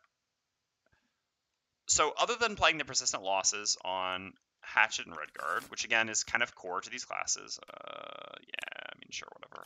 Again, I think we're not supposed to... Oh, actually... No, yeah, because without... Oh, but we can't get to it anyway. Yeah, sure. So again, without playing... I have played a loss in both of these classes, but they're 10 card classes, and they're built. I mean, they can be built around. Well, they're here definitely built around playing persistent loss, and here where we have built it around playing persistent loss, so I don't think that's so much like playing a loss.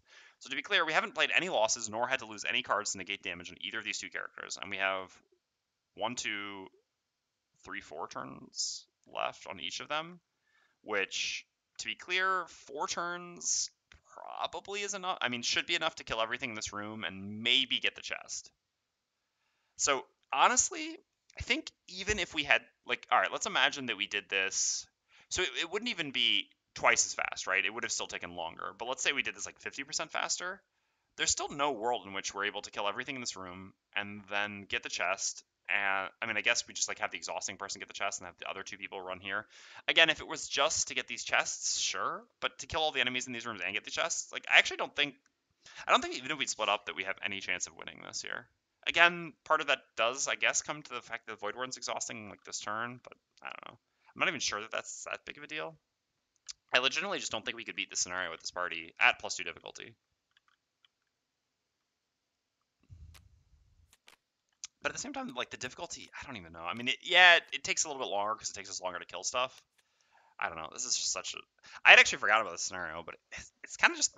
So what I mean is, like, if I'd increase the if I drop the difficulty, I would have a better chance of beating this scenario, but that would just mean that I would spend even less time in combat and more time just walking from room to room to room to room, which is so uncompelling for a scenario of Gloomhaven. All right. I mean, combat is what makes Gloomhaven fun, right? You got an Isaac call out? In what regard? Oh, on his, like, Frosthaven update? Do tell. Okay, so what are we doing here? On BGG. Interesting. In what regard? I'm sitting poorly again. Damn it. I guess just shield and focus fire on the shaman. Yeah, we can get disarmed. If we get disarmed, we get disarmed. Again, I don't think we can play around anything.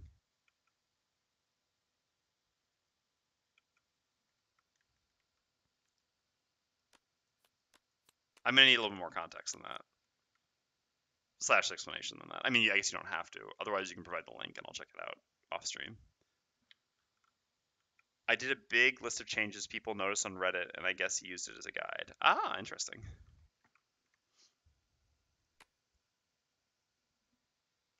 So is Isaac admitting at this point that Jaws the Lion rules are going to be in Frosthaven? Is that it?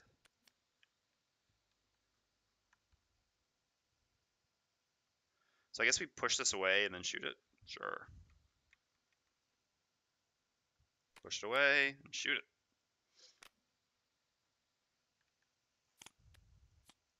So we don't have disadvantage, obviously. All right. I mean, at some point. Again, it's not such a big deal because it sort of doesn't matter, like I said. There's no world in which we're beating the scenario at this point. But it sort of just feels like it's just rubbing salt in the wound there. Just twisting the knife, just because it can. All right. Moves to here, attacks the red guard. This also actually sucks because now the Resign Frenzy is going to be even worse since this isn't going to be next to that. Our Resign Frenzy is really going to suck. Yeah, okay. Well, anyway, attacks the red guard. I mean, I guess, again, we draw the negatives of other deck. Alright, +1, -1, so 4. We have no shielding abilities left, so we take 4. And we're disarmed. Alright, Voidwarden's up. I mean, this is just even so pointless at this point. In truth. We're going to get to force these to attack each other. Oh, yes. The dream. It's not even worth it.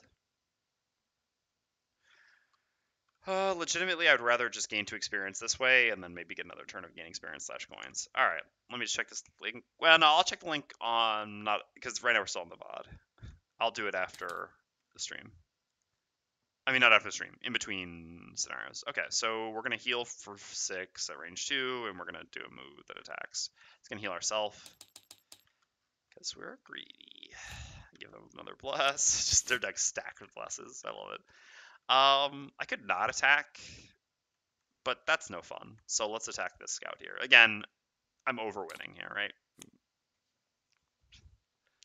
Why not?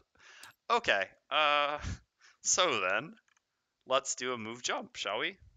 Is there light to consume for shield? No, there's not. I'm just gonna grab a coin. I'm just gonna grab a couple coins before our slow and inevitable demise here. Alright, Hatchet. We're going to use the bottom of follow through just to push the scout back to here, and then we're going to attack the scout. We've already used the goggles at this point. Yeah. Ooh. Hatchet still believes, let me tell you that. So this is actually dead. So now we've got, oh, it hoovered up the favorite, huh? Mm-hmm.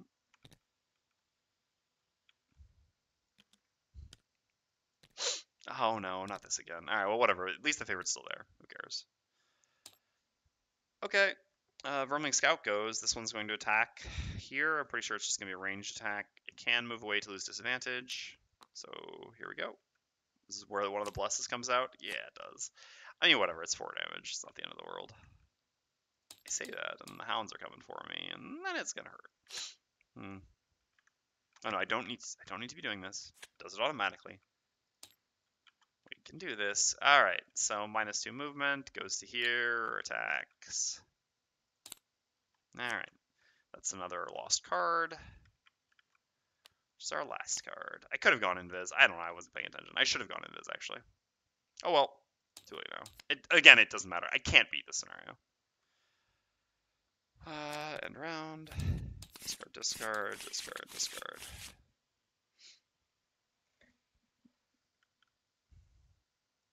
Alright, let's just play one more round of getting coins, and then put an end to it, shall we?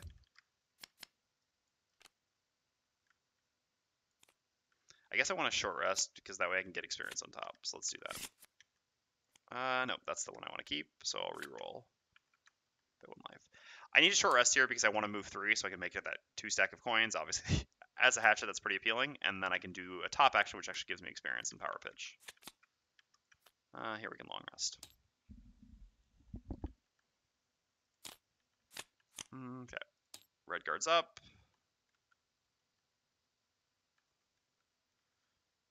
This is going to mobilize there. That's fine. All right. Yeah, we'll just go to here. I think I meant... Did I? I think that coin up there I set to the side when I looted it last turn.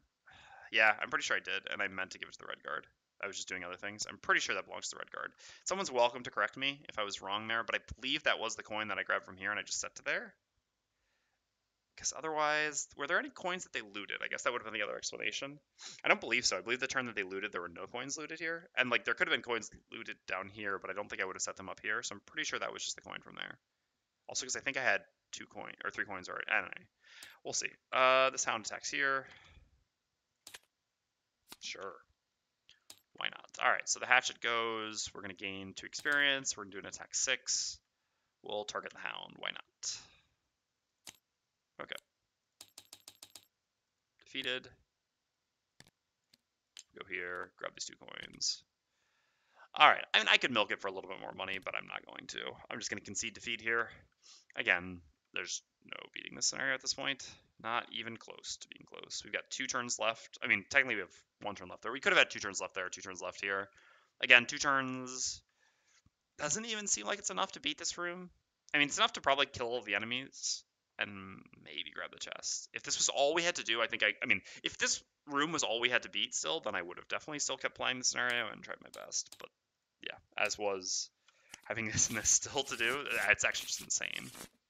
Man, I can't believe I'd forgotten how absurdly difficult this scenario is. I guess again, it's just a 3-player thing, and probably the last time I played this scenario was not 3 players. And again, the limited movement from Jaws. Okay, well, that's another failure to the list. So let's do. Oh, so we can just do the thing. All right, we're gonna trust in TTS here. So we go to battle game setup, scenario lost.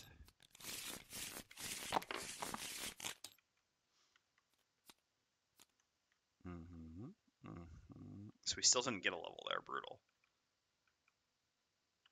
We did get a level here though. That's nice. How many failures are on the list anyway? On the list?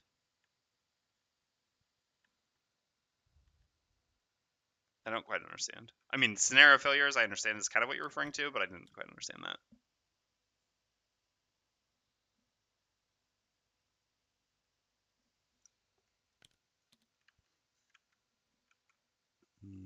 Okay.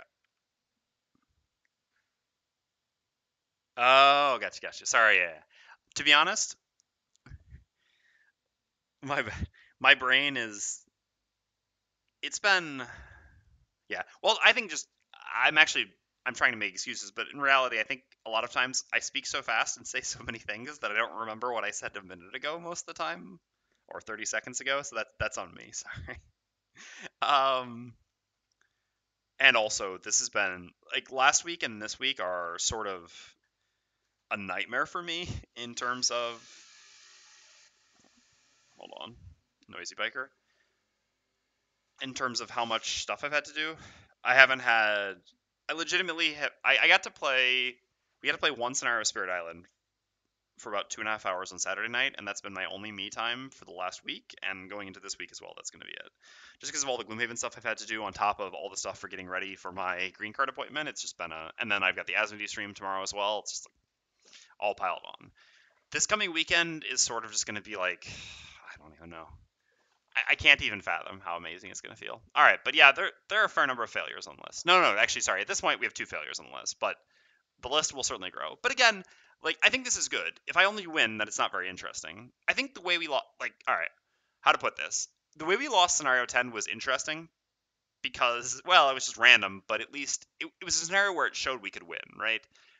I I think there's nothing better in Gloomhaven than either narrowly winning or narrowly losing scenarios. Because in either case, it sort of shows that most of the time you could have maybe done something a little bit differently, or it could have gone differently, and it's very satisfying either way. Or frustrating, but frustrating in a sort of good way. Here, this scenario was sort of frustrating in a bad way, in the sense that, again, I guess this comes down to the way I approached it, but also, I don't know. I don't know. I guess maybe I was just supposed to know to approach it differently from the beginning. At the same time, I don't know. I mean, I have played it before, so I certainly should have, I guess, known this. I don't know. I just didn't remember it being this arduous.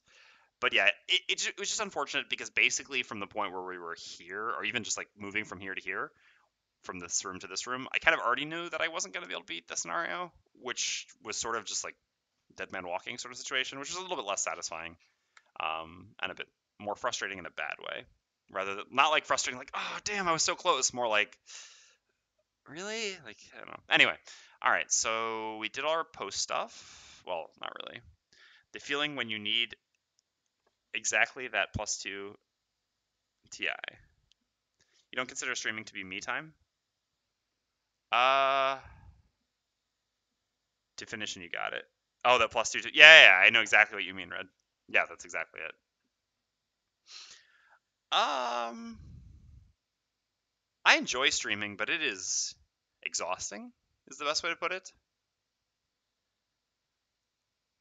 Like, how to put this? I'm happy to be streaming, and I don't regret doing it. And I'm certainly not doing it for the money or anything like that. I enjoy doing it because it's fun interacting with the community and everything. But it is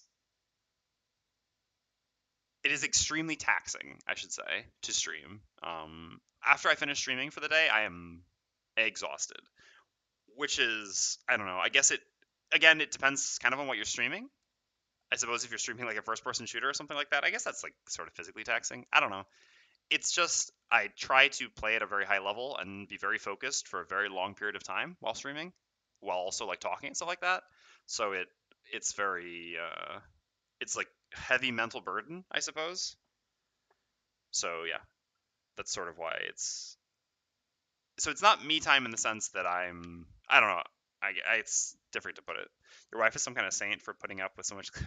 Yeah, for sure. My wife is amazing. Although again, she also loves Gloomhaven. My first Gloomhaven campaign was played through with her. All right, no. Let's get to the end of the scenario stuff here. So obviously no battle goals once again. That's unfortunate. Click and drag.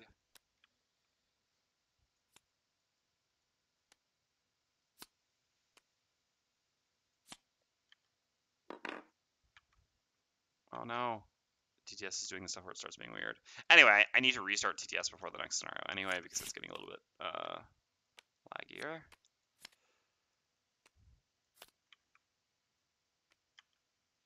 Alright. There we go. Yeah. So sometimes TTS does this stuff where you like can't select things and stuff like that. It just becomes really weird. But regardless, I don't need to worry about that stuff right now. Let's just do our level up because I'm sure that's interesting to put at the end of this VOD to at least have something to look forward to at the end here. Okay, so you can see that like sometimes, and then the mouse. Yep. Yeah. This is TTS. Okay. Never mind. I'm gonna cut the video here, VOD here before I go insane. I'm gonna cut the VOD and we'll do the leveling up at the beginning of the next VOD. So that way I can just restart TTS. All right. So we will. No, because I guess people would probably want to watch. I mean, maybe they want to watch the leveling up without not necessarily wanting to spoil themselves for whatever the next scenario is going to be. So okay, no. We'll just try to deal with TTS mannerisms here. All right. So level 3 for the red guard. So like you see, I'm clicking here, but it doesn't select the thing sometimes. And then like the scrolling in and out stops working sometimes. I don't know. This is just stuff that happens on TTS. So, Strangling Chain, which is an attack 3 immobilize. Each time the target is attacked this round, it suffers 1 damage. To signify this, place one of your character tokens on the target, and if we consume fire, it's 2 damage instead, and the bottom is a move 4 immobilize target all adjacent enemies. And on the other hand, we have Wrath of the Sun, which is a pretty powerful top loss. Reasonable, certainly. And then a bottom heal 4 range 1 that creates light. This is actually a really difficult choice. Let's go take a look at these cards next to our other cards, right? I mean, all the red guard level ups are difficult choices, which is what makes it so satisfying to play red guard. So the real question is, we sort of saw here why we need more movement. So it wouldn't be bad to have another move forward. This immobilized target all adjacent enemies can function similarly to the bottom of Healing Sands, in that it will make ranged enemies attack us while we have shield, which is pretty valuable since we get direct damage to them. The top is also quite reasonably useful, sort of so-so in this party, but still. I mean, we played with this top a lot before. It's not very easy with these characters in our party to set it up them always attacking the same target as us after us. So the top was a little bit less impressive than I thought. Also, it's not super easy for us to generate fire. We have 2 fire generators, but we really don't want to bring the other one back in, and we're already going to have to cut a card for this, so. And our 1 fire that we generate here already has like 2 things we want. I think at this point we're almost certainly just gonna be cutting Shield of the Desert. But yeah, so basically if I was taking Strangling Chain at this point, it would be more for the bottom in the initiative. I mean, mostly for the bottom, I guess. More so than the top.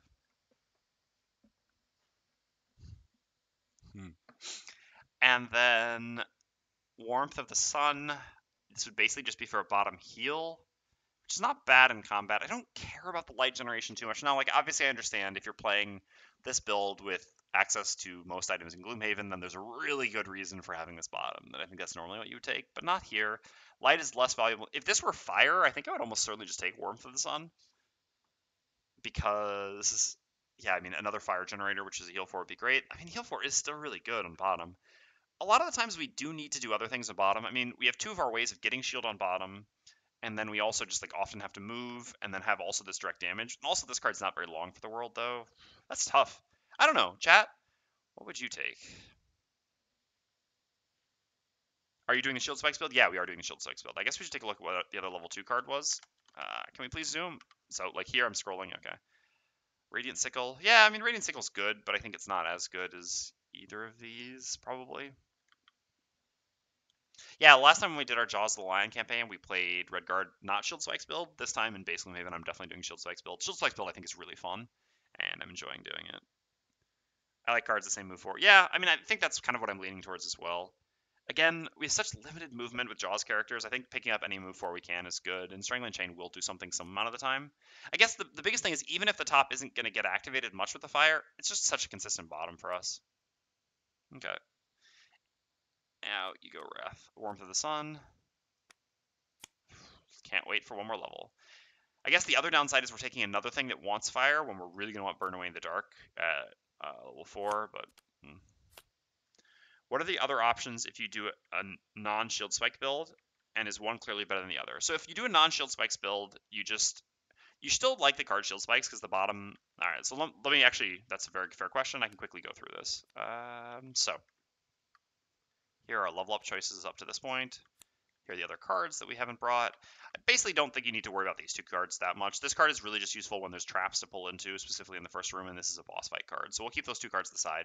But these two cards, there we go, matter a bit.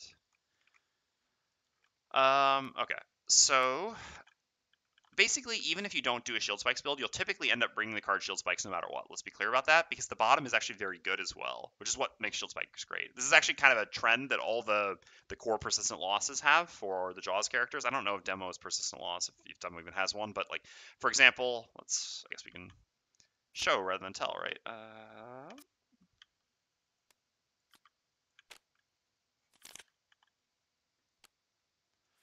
So these are the other persistent losses for the other two classes. So here, for example, we really want Master Influence on the Voidwarden, but the bottom is great, right? Bless, range 2, Poison, range 2, create a relevant element. And then here, this is our only move jump. It's 17 initiative, which is really good for the the Hatchet, and the Wound is kind of situational, but it's still fine. So again, it's sort of a trend that these are sort of like power cards in the sense that the persistent loss is always going to be very good, or often very good for the class, but the other half of the card is also very good.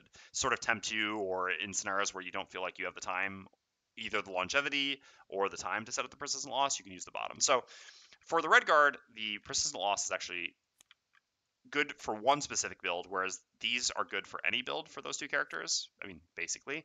But if you don't use the persistent loss, you'll typically still want to keep shield spikes just because fire is so good for you, and is typically sort of the better element of your two. You typically have more light and it's less valuable, whereas fire is very valuable. Even from level 1, again, a free shield here is good on any build, and the biggest one, obviously, at level 1 is the top of Shield of the Desert. Like, the light here, like, obviously the dream is to get both. It's a ringing in my headset. Or,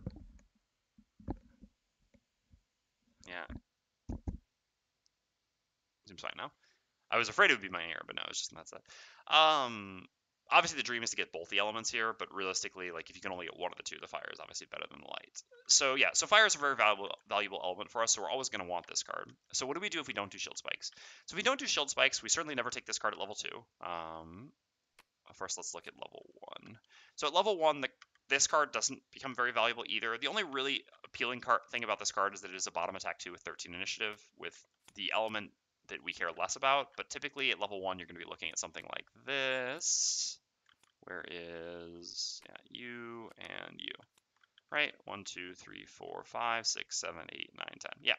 So you'll pretty much use these 10 cards. So the cards that we wouldn't use at level 1 would be Warmth of the Sun. Again, this top specifically good for the shield spikes build. The bottom is fine, and it is 13 initiative, but you've got plenty of good initiatives, and you've got plenty of good things to do on bottom. This is a better bottom anyway, and has a better top. So obviously worse initiative, but you have plenty of initiatives. And then these two cards over here, the other two level 1 cards I typically wouldn't take.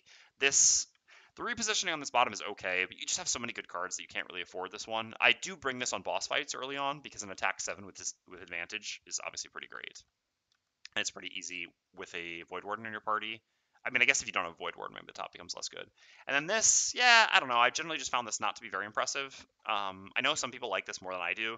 I really only consider this good if there's going to be traps that you can pull things into, because otherwise, It requires elements, which is not always the easiest thing to do, especially the fire, which you have kind of better uses for. If you have both these elements, you'd rather use Shield of the Desert than this anyway. So again, I just kind of consider this card to be highly situational, I guess I would say, but it's really not bad. I mean, the thing is, none of the red guard cards are bad. So those would be the 3 cards that I wouldn't use at level 1.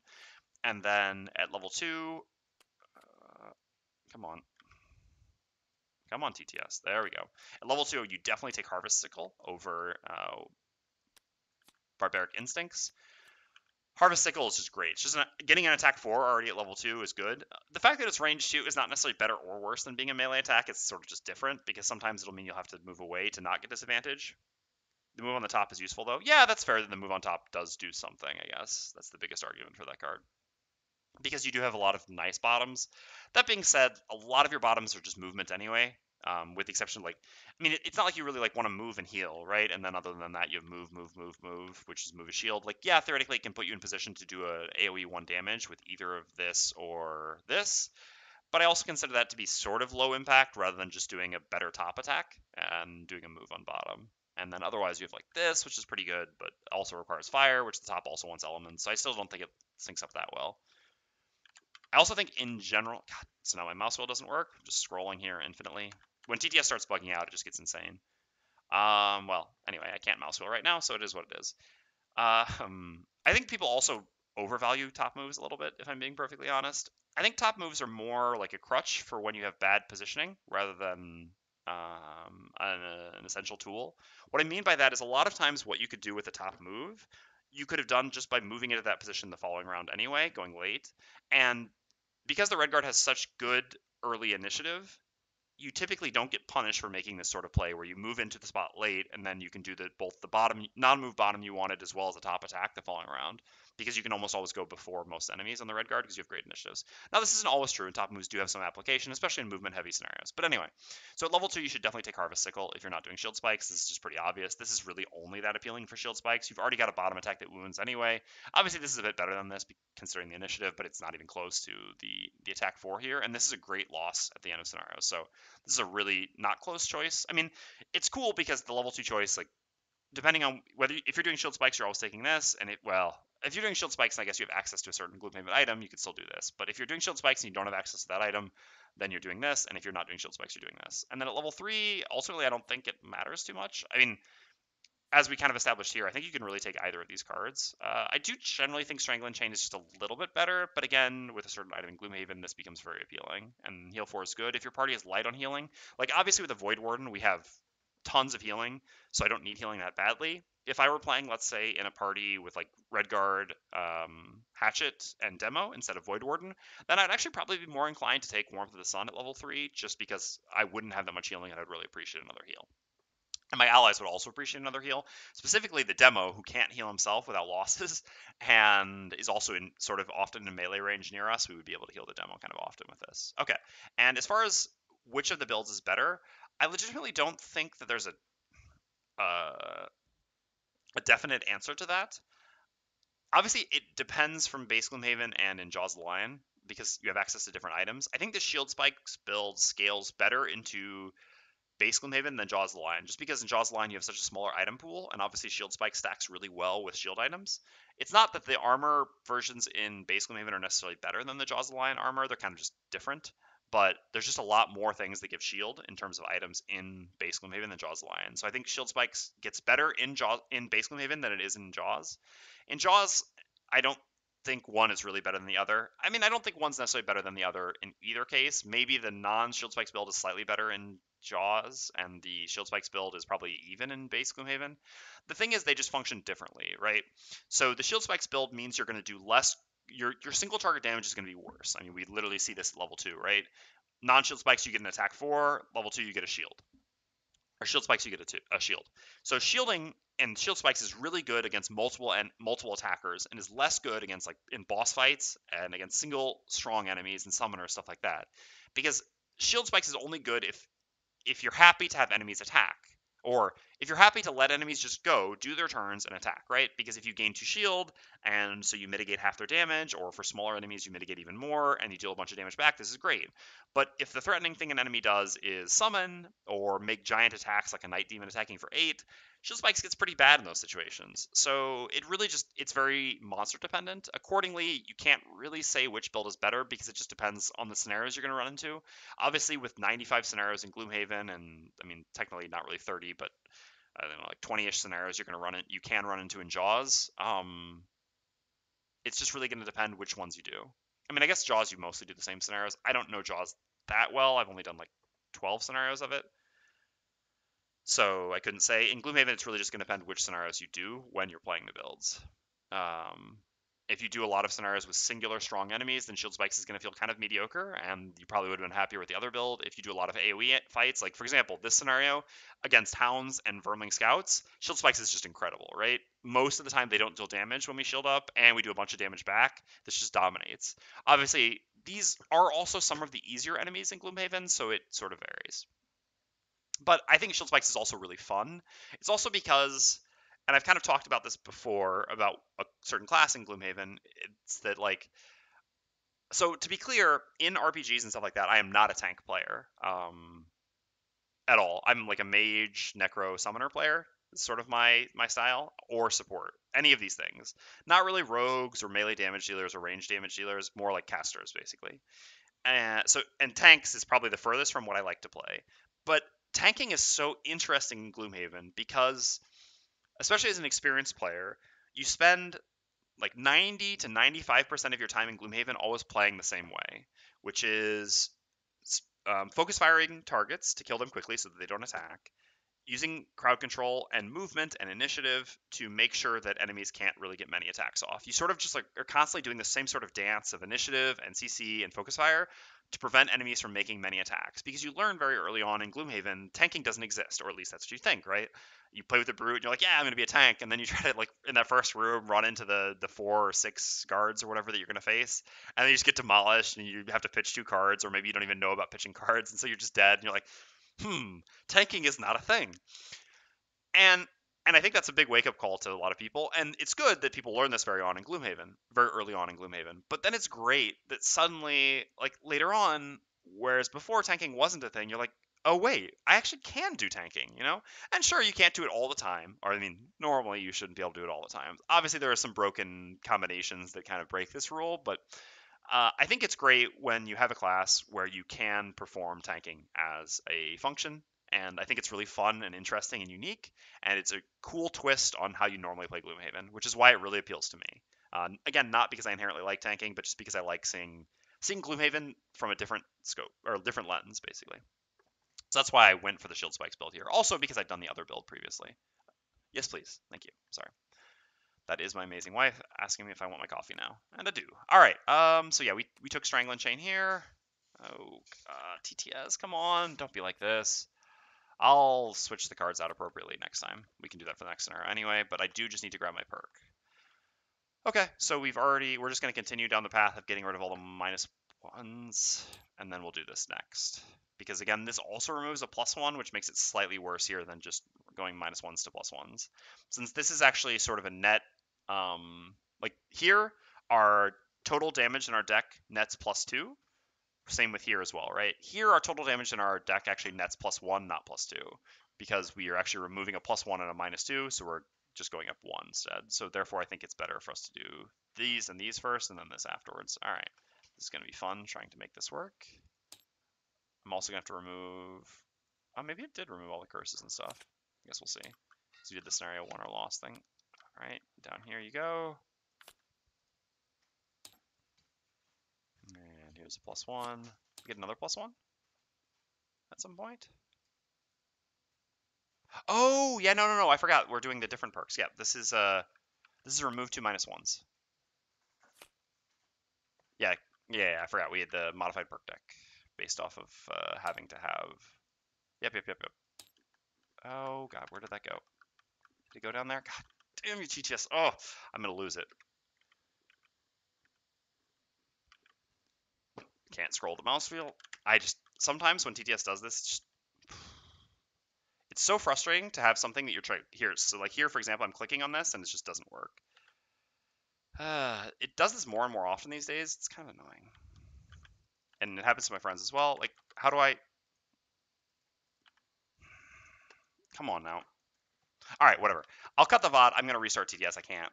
So I need to remember to remove another -1. Just to be clear again, since this was confusing, maybe remember that these are actually, each of these perks is actually remove 2 -1s, and then this was add 2 plus 1s and ignore negative item effects, because we had to change our modifier, or our perk slightly to accommodate for needing the negative item effects perk for base Gloomhaven.